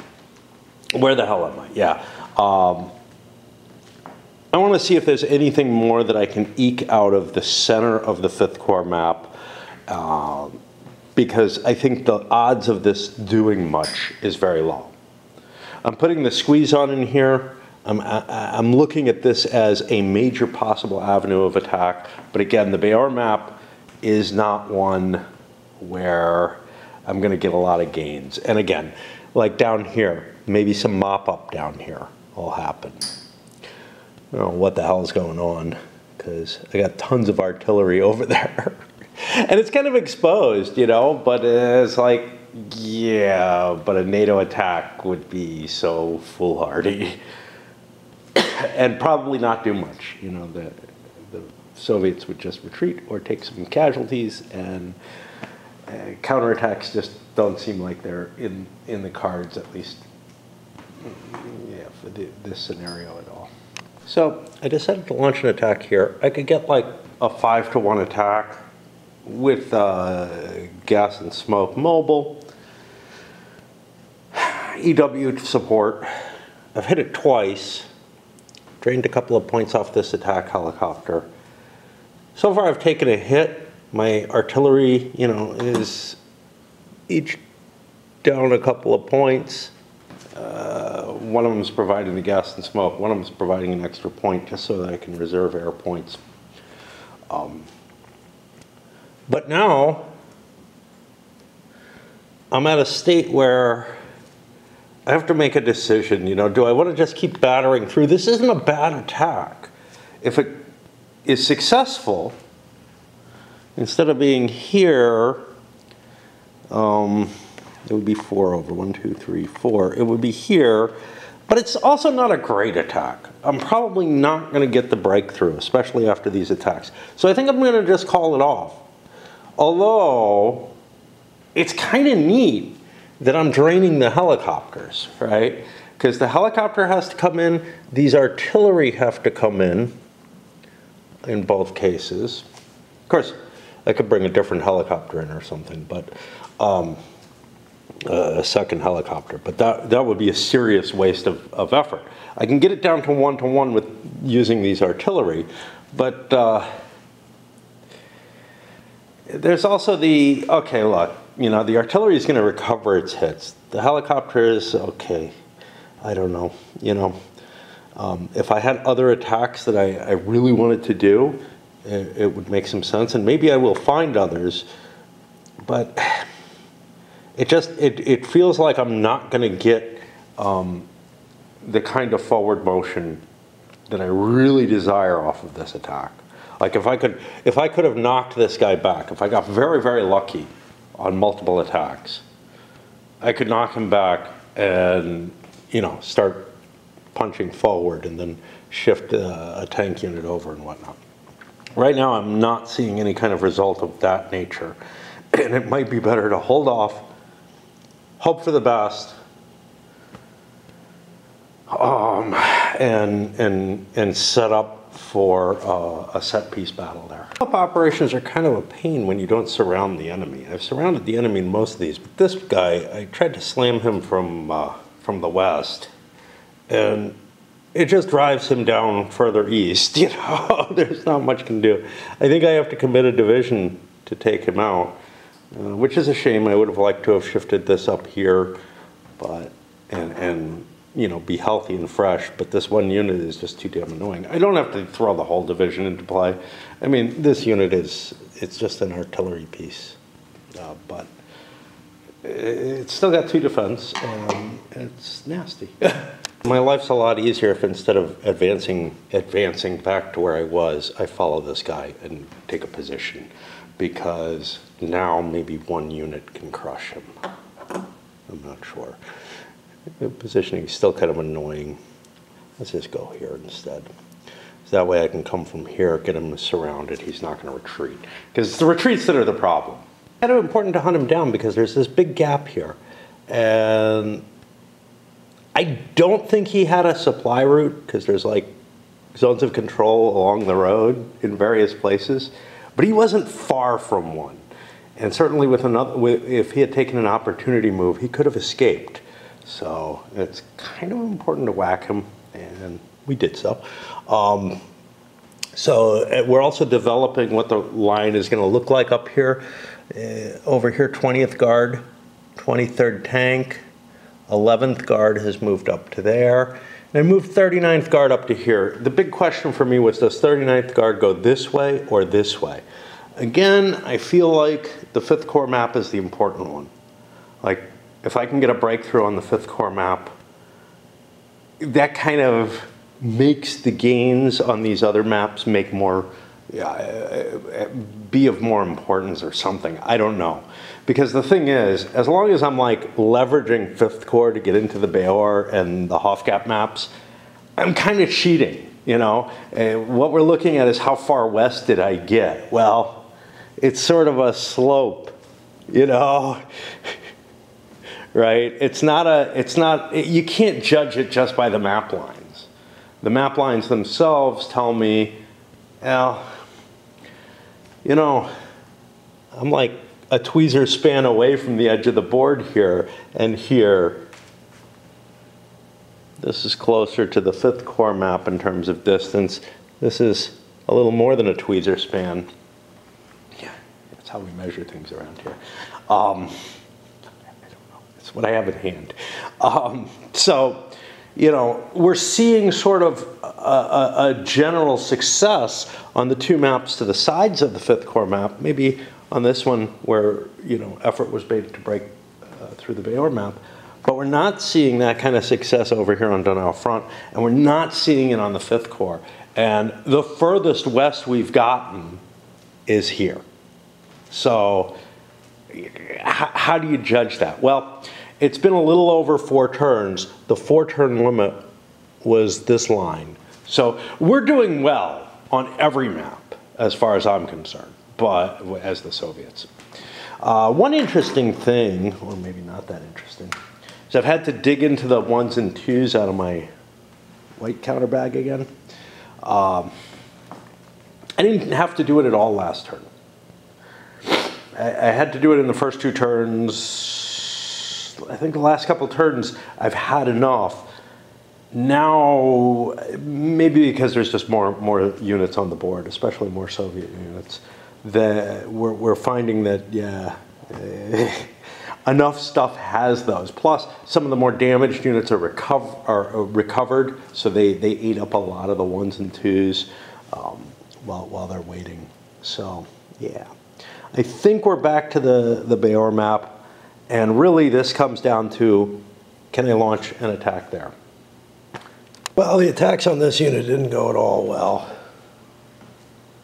Sounds like I'm doing my Robert Kennedy voice impression here. All right.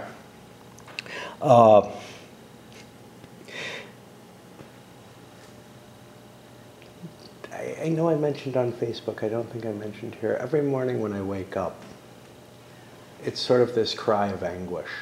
And I mean, it's vocal, it just comes out. And I don't even know what it is. Like, once upon a time I knew, you know, my dreams were all, back when my first wife left me, my dreams were that things were often that things were okay, that I was still there. I don't feel like I've got that in my dream, but what I do feel is that I interact with people in my dreams, and I don't interact with people in my real life, and maybe that's what's hitting me now. I don't know. But it's just like, you know, waking up and realizing reality exists, you know, is sort of the problem. There was a long period where this wasn't happening, basically, but now there's a long period where it is happening, where reality again is so ugly. I have some potentials for attacks from the 20th tank there. I had wanted to rest these and maybe do a mass attack next impulse, because I don't see much gain to making that attack, honestly. So I think, I got this thing to deal with. But I'm pretty close to being done. I think I've dealt with all the major things. I have to make some decisions on these divisions. I want to clear the way for this. I really would have liked a breakthrough, obviously, but the chances were basically none.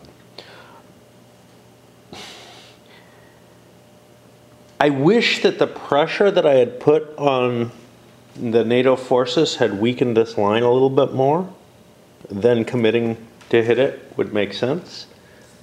I've checked that piece so many times because it's a weak piece, but it's in a very strong location. But it's a weak piece with, you know, gaps around it and whatnot that looks like I could exploit.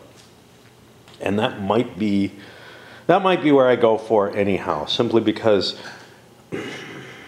I don't know. It depends on what the odds are, right? You know, because this is twice as big on defense against mobile and a little bigger on normal defense. But in clear terrain, and if I hit that, like, what's the difference, right? What's the difference of twice as much? Well, it depends on how bad my odds are. If my odds are not bad, I don't know. It's a lot of shifts, you know? But if my odds are shitty, if they're down in the 2-to-1, 3-to-1 area, it may only be a shift of 1, and the terrain means more. And it all depends on what's hitting it. All right. I'll focus on those, I guess. Those 3 big divisions, and it might have made sense to like send one of the divisions up this way, because the 5th Corps map has bled troops into the other maps. Not so much into here, but definitely into here. But I'm hoping that those troops find their way back. Because things are definitely very sparse over here. It might have made sense to send a division up this way. But I sent one in this way, one here. 47th Guard tank was still kicking around here. 3rd Guard tank came up here to engage this. And I've got no reserve in case there's a breakthrough here. I'm okay with that. I'm putting a lot of pressure. This is actually the hex that I think I'm going to be attacking. Even if it's a less valuable, even if it's a less of a good odds, I don't know which way that would go, but it was easier to get to, but more importantly, the gains are so much more valuable in that direction. So, you know, NATO has to do something to cover that. If that falls, it's very, very bad. Whereas if this falls, in a way, I'm just pinning this more than I'm actually attacking it. So we're throwing a lot of force on the Bayeux map, hoping to get some serious breakthroughs. We made some good ground on the 5th Corps map as far as I'm concerned. And I don't know, with relatively limited forces, like, I mean, just look at the line here. Okay, ignore the fact that I got a nice big gap here, but just look at this line, right? And now let's look at the 5th Corps line.